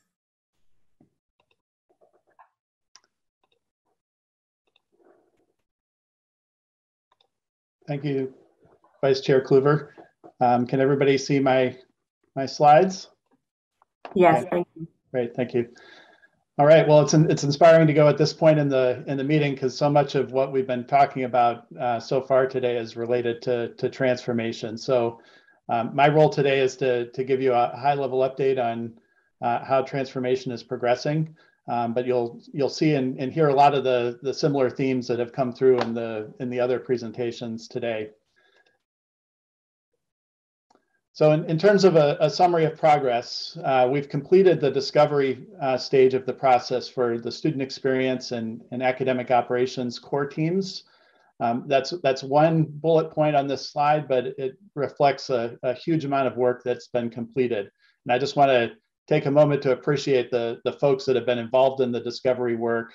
We've had more than 13 teams with almost 100 different faculty, staff, and even students involved through the Student Advisory Council. And so it's been a tremendous effort to get to that stage, really the completion of the first of the 5 stages of the development and project management process. We're now at the stage where the sponsors and stakeholders are preparing to give feedback to the project teams, and that will happen this week. The teams are also actively involved in scoping and prioritizing the projects that they'll work on through design. And that's a big, important task because as we've talked about, there's so much that can be done and we really have to focus on the things that need to be done and sort of lay out our roadmap of where we're going on those.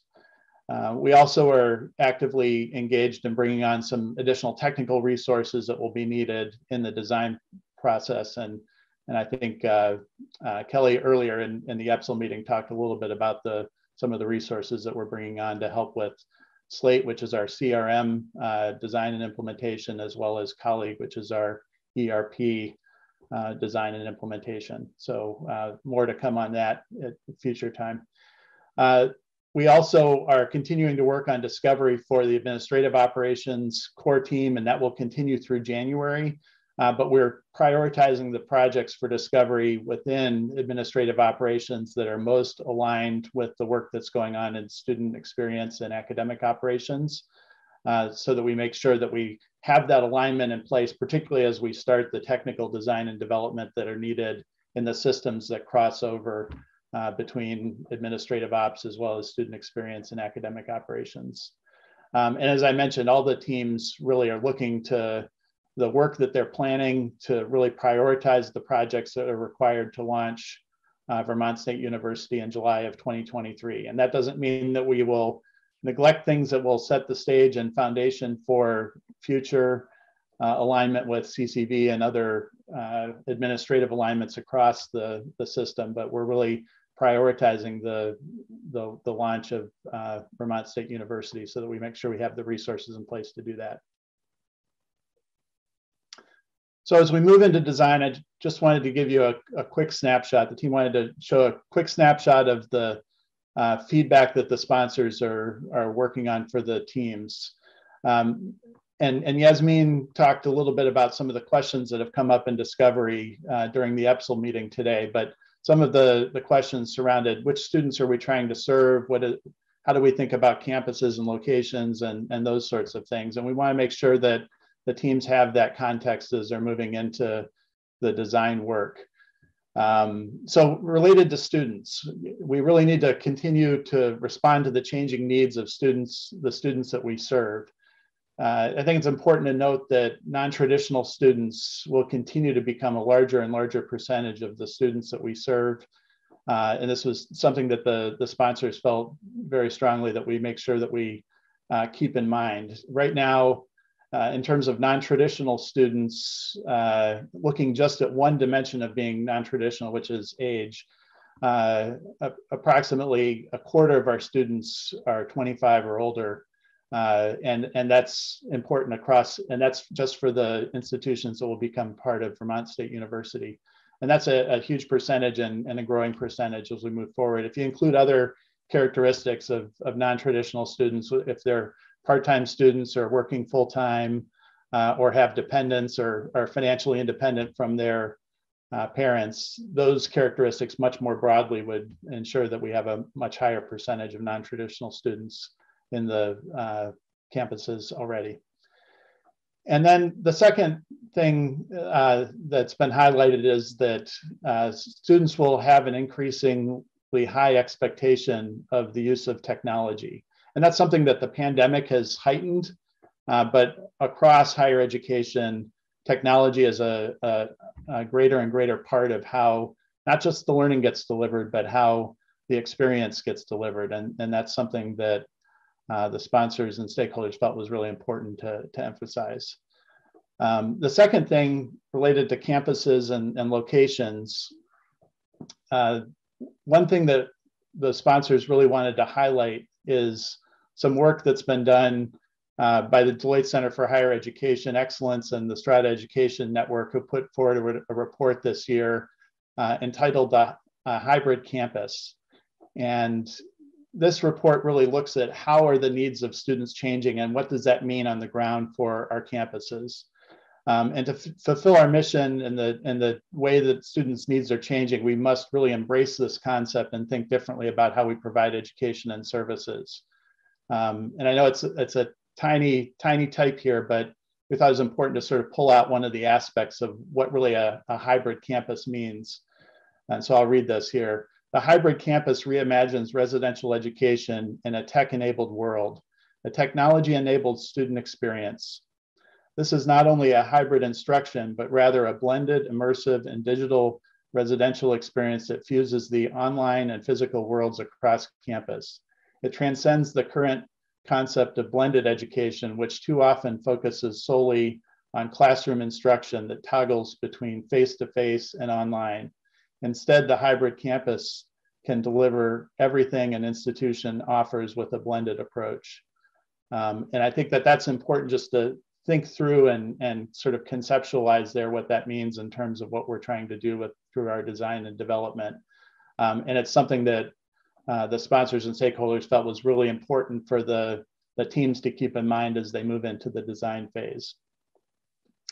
In addition to those strategic level principles, the sponsors also put forward some expectations that maybe are a little bit more tactical, but the projects that are prioritized should ensure the successful launch in fall of 2023, and I talked about that on the previous slide. We also need to make sure that the teams are fully utilizing the DEI framework that we talked about back in October in their design work, and so that's something we're reinforcing for the teams as well. And then also that the design options that are being brought forward should include a cost benefit analysis where appropriate, just so we understand what investments we're making in the areas that are going to have the greatest impact for student experience and also help us in our sustainability goals. So that's a high level overview. And as I mentioned, the feedback will be provided to the teams this week, and there'll be some much more detailed feedback, obviously, for each of the teams, but we wanted to give you a flavor of kind of where things are headed.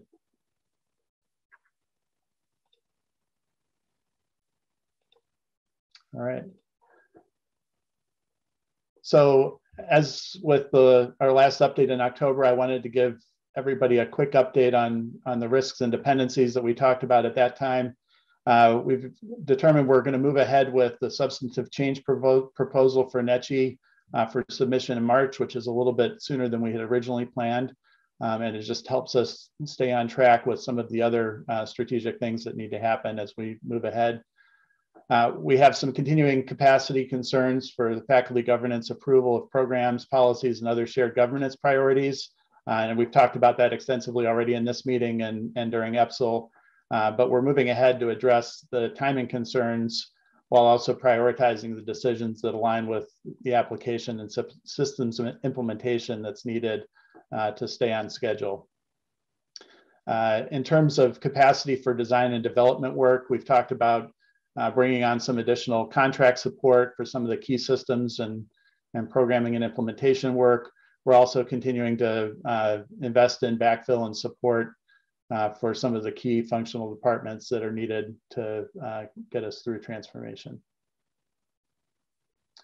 One of the other things that you asked for in the October update was a better understanding of some of the trade-offs that we're making as we go forward, particularly from a cost benefit perspective. And so we wanted to just highlight some of these here. We're making additional targeted investments in staff and backfill, as I talked about, to ensure that we have capacity for launch. There's been a lot of looking at how we have our staffing aligned and just making sure that we have staff in the places where we need the work to happen. And then also some of the design options that we will propose as part of the Vermont State University implementation will require some investments in new staff and systems in advance of the savings of consolidation. So that whenever you implement a new system and new processes, you need to make some investments that are made with the idea that those will pay off over time. And so we'll be doing the cost benefit analysis as we go to ensure that we have those expectations, but some of the savings that we recoup initially through attrition and other things will be deployed towards those sorts of things. But we'll prioritize the benefits to students and the drivers of student success. Some of the options when we're looking at new models of doing things will be piloted to confirm the benefits that are intended. And then some of the systems changes will have short-term costs, but long-term savings. And that's really the intent for the ones that will move forward. So then I just have a one slide update from each of the core teams, just to give you a flavor of what each of the teams are working on. Academic operations, Yasmin covered much more detail earlier in the EPSL as it relates to student experience and faculty governance. But some of the other things that we wanted to make sure got highlighted was the NCADA visits that happened at each of the campuses, really looking at advising across all of the campuses, and that certainly is helping to inform design. Developing program and course level delivery modalities is something that was accomplished that's really helping to guide the optimization work, as well as looking ahead to communicating with prospective students. We completed proposals for common course and schedule time blocks. We talked at EPSL about the importance of having an aligned schedule and set of time blocks established. Also, the team has drafted for Vermont State University a new academic organization structure to support the hybrid university and optimized programs. And that's something that's being taken forward to other stakeholders for their feedback and approval. So looking ahead, really looking at the approval of the course schedule and time block by the faculty assemblies, completing the academic organization structure again through an engaged process, developing mission and outcomes and design options for the general education program. That's emerged as a really important part of making sure that we can get through the optimization proposals and approvals. And then confirming a plan for review of the Vermont State University academic programs. So we talked earlier about that as well. In terms of issues and dependencies, just wanted to continue to highlight the important role that technology plays in the remote delivery of programs. And also faculty development and instructional design support for remote access delivery as well. And then curriculum and development for optimized programs with significant change is something that as the programs get approved, we need to make sure we've got a program and process in place to ensure that that happens. In terms of the student experience, we spent the early part of this meeting talking about the brand pillar development, and that's been a core piece that will help inform what we move ahead with in the marketing and admissions of Vermont State University. We completed the discovery process across the student experience, and we worked with IT to launch the RFP that we'll need to support the technical work as we move ahead. Slate being one of the key and critical tools that we use in admissions and recruitment. In terms of priorities, we're prioritizing design projects for the maximum impact to align with the recruitment timelines. We're also engaging process systems and financial analysis resources to begin the design. And then we'll be launching a microsite for Vermont State University early in the year so that we'll be able to be prepared for the launch of the enrollment cycle that begins in the spring. In terms of dependencies, obviously significant dependencies relate across teams and related to the program array, as we've talked about. And that's just something we need to keep in mind. And I think the strategy that was talked about earlier of really prioritizing the decisions of the program array that relate to admissions was an appropriate and important step forward to make sure that we have the information we need to start that process. In terms of administrative operations, this core team started later than student experience and academic operations, but has already made some good progress on discovery. We also are moving forward on an RFP for some of the work that needs to happen on Colleague, which is our ERP system. We determined that alumni and development, the team, and because of the work that they were doing, aligned more closely with this group and have made that move. And we've also filled a financial analyst role, which is essential to this design stage. And Whit Tyler, who's been the Dean of Administration at Vermont Technical College, will be moving over to help us with that here in the near future as we move into design. In terms of priorities looking ahead, obviously prioritizing the discovery deliverables that align with student experience and academic operations, as I've talked about, working with academic operations to better understand the systems and IT requirements is really essential, and then completing discovery for the facilities preparation for the delivery of the 10-year plan. And I know that's coming up on your schedule soon. So again, we've been looking at making sure we've got the capacity we need to do the work, and then also that we've got the things prioritized that we need to ensure the timely delivery of the work. In terms of workforce development, this was the last core team to kick off, but a lot has happened already.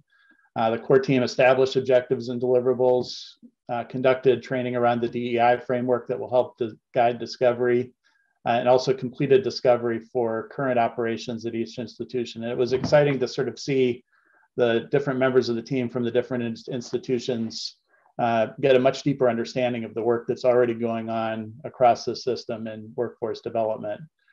The priorities looking ahead are really to establish high-level timelines for the stages of development work for workforce.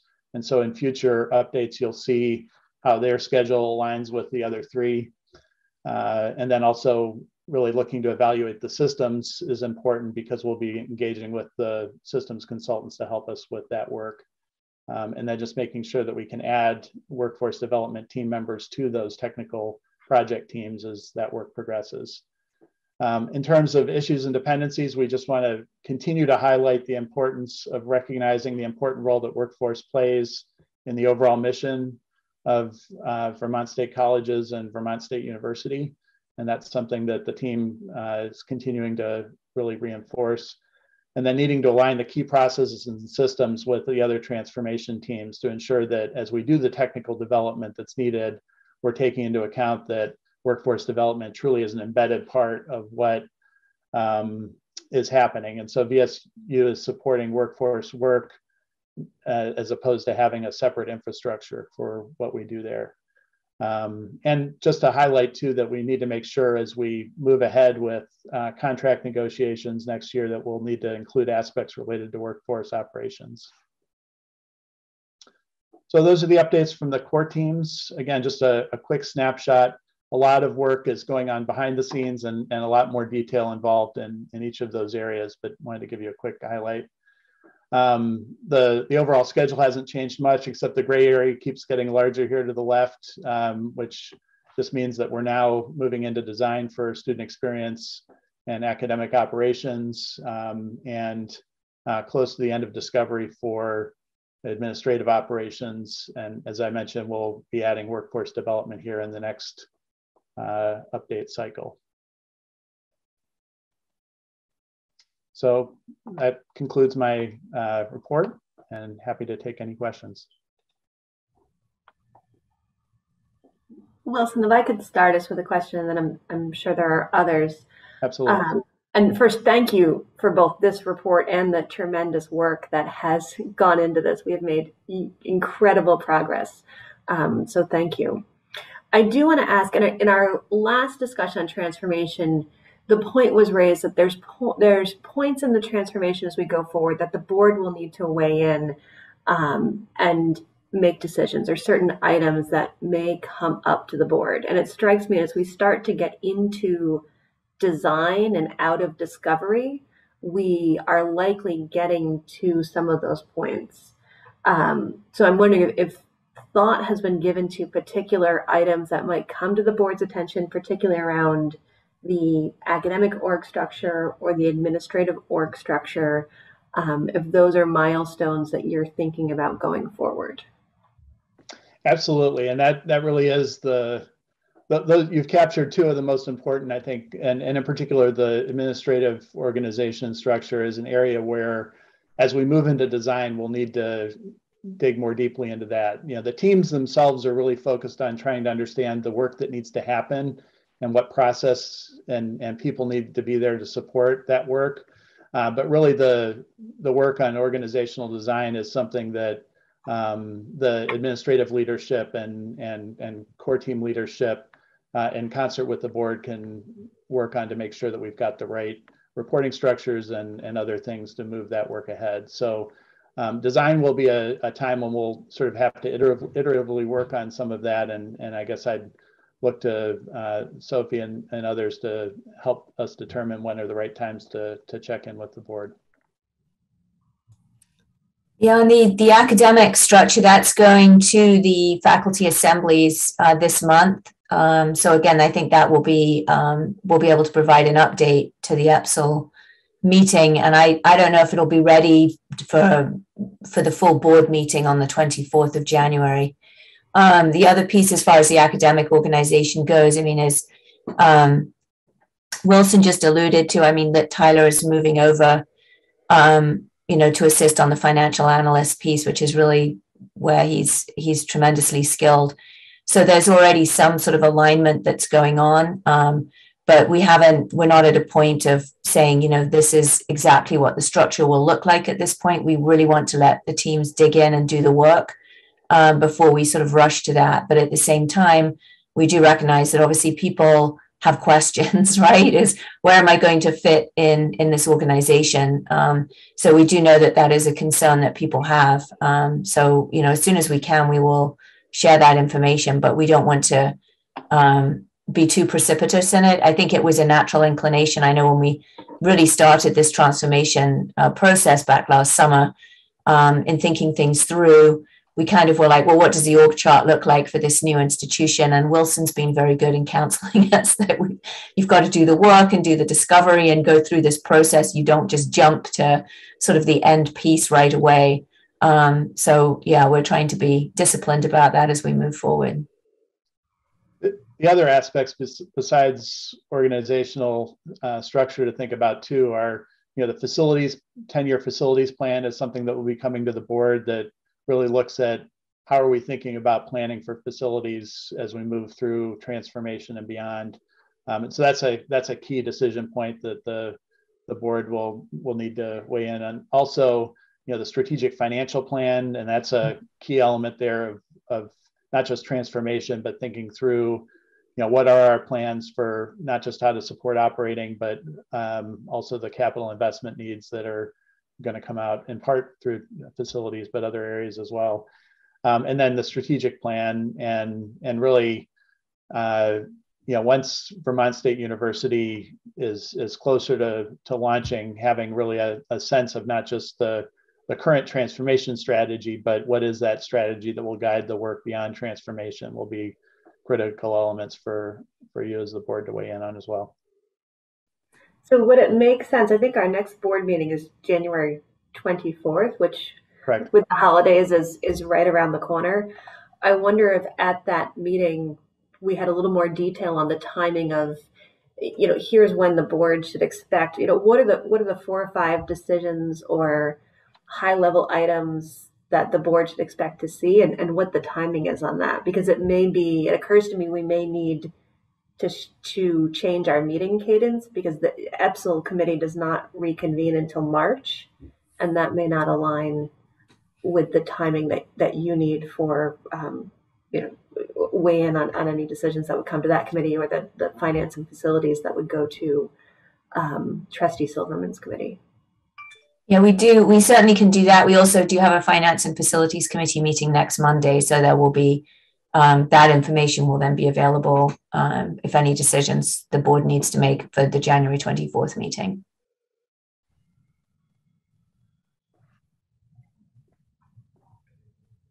Other discussions and questions?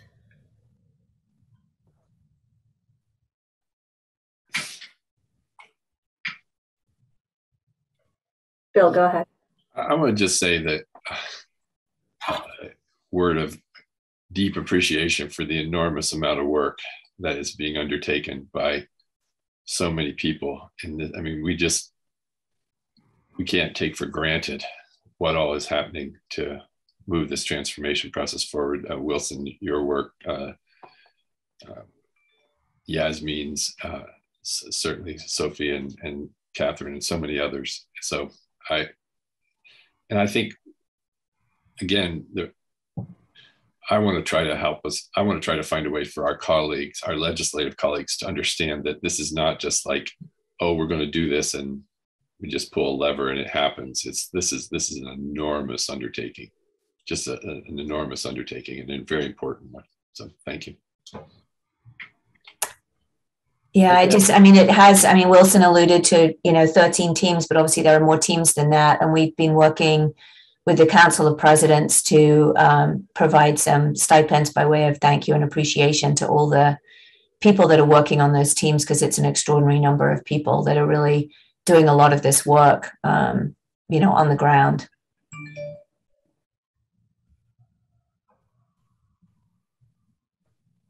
Anything further on transformation?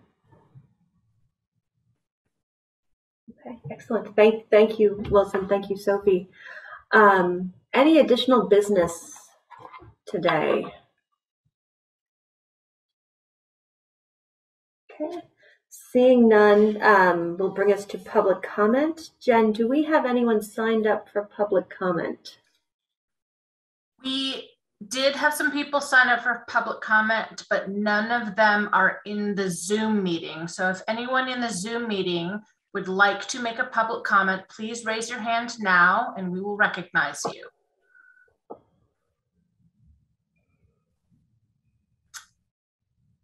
I think that we do not have any public comment at this time. Okay.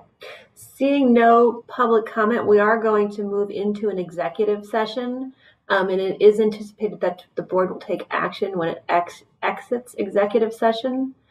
Trustee Silverman, do you have a motion to go into executive session, please? I do.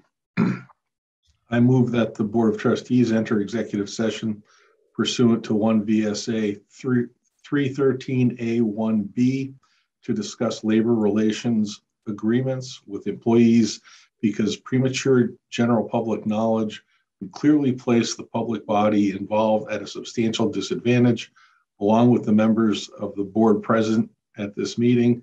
In its discretion, the board invites the chancellor and the general counsel to attend.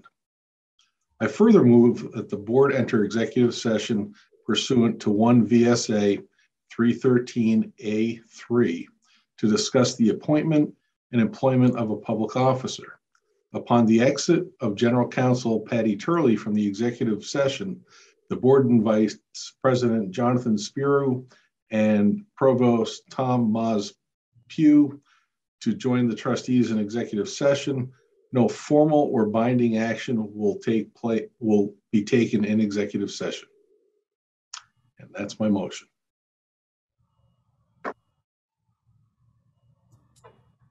Mary, I see you second that. Which I think, Jen, can you pull us into executive session, please? Or no, I apologize. Do we need to vote? Thank you. All those in favor of entering executive session, please say aye. Aye. Aye. Any opposed? Perfect. Jen, can you pull us into executive session, please? You got it. Excellent. I think everyone is back. Thank you all for waiting patiently. And we do have a motion coming out of executive session. And Trustee Silverman, I'll ask you to make that motion, please. Okay. I move the Board of Trustees approve the following resolution number 2021-024, appointing Provost Thomas Maz Pugh to serve as interim president of Castleton University. Whereas the Vermont State College's Board of Trustees is responsible under 16 VSA 2174 and under Article 5, Section 1 of the VSC bylaws for the selection and appointment of presidents of the VSC's member institutions. Whereas Jonathan Spiro, the president of Castleton University, has announced his intention to retire effective January 3rd, 2022. And whereas Castleton University will be joining Northern Vermont University and Vermont Technical College to create Vermont State University. And whereas a national search has been launched to hire the first president of Vermont State University for July 1, 2022.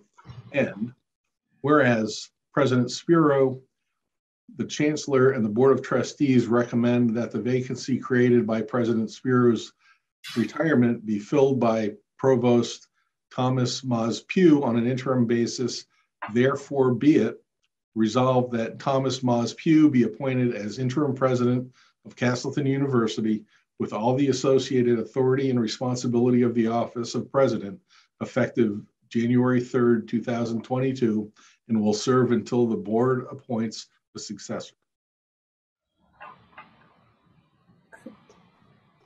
Thank you. Do we have a second? I'll second that. Excellent. Thank you, Lynn. Any discussion?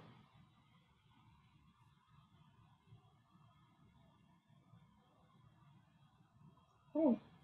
Bill, go ahead. Well, I want to first thank Jonathan for your service, and which has been invaluable to the students and everyone at Castleton University and to the system. and to thank Tom Pugh for his willingness and abilities to step in with a smooth transition from President Sparrow's retirement from that position.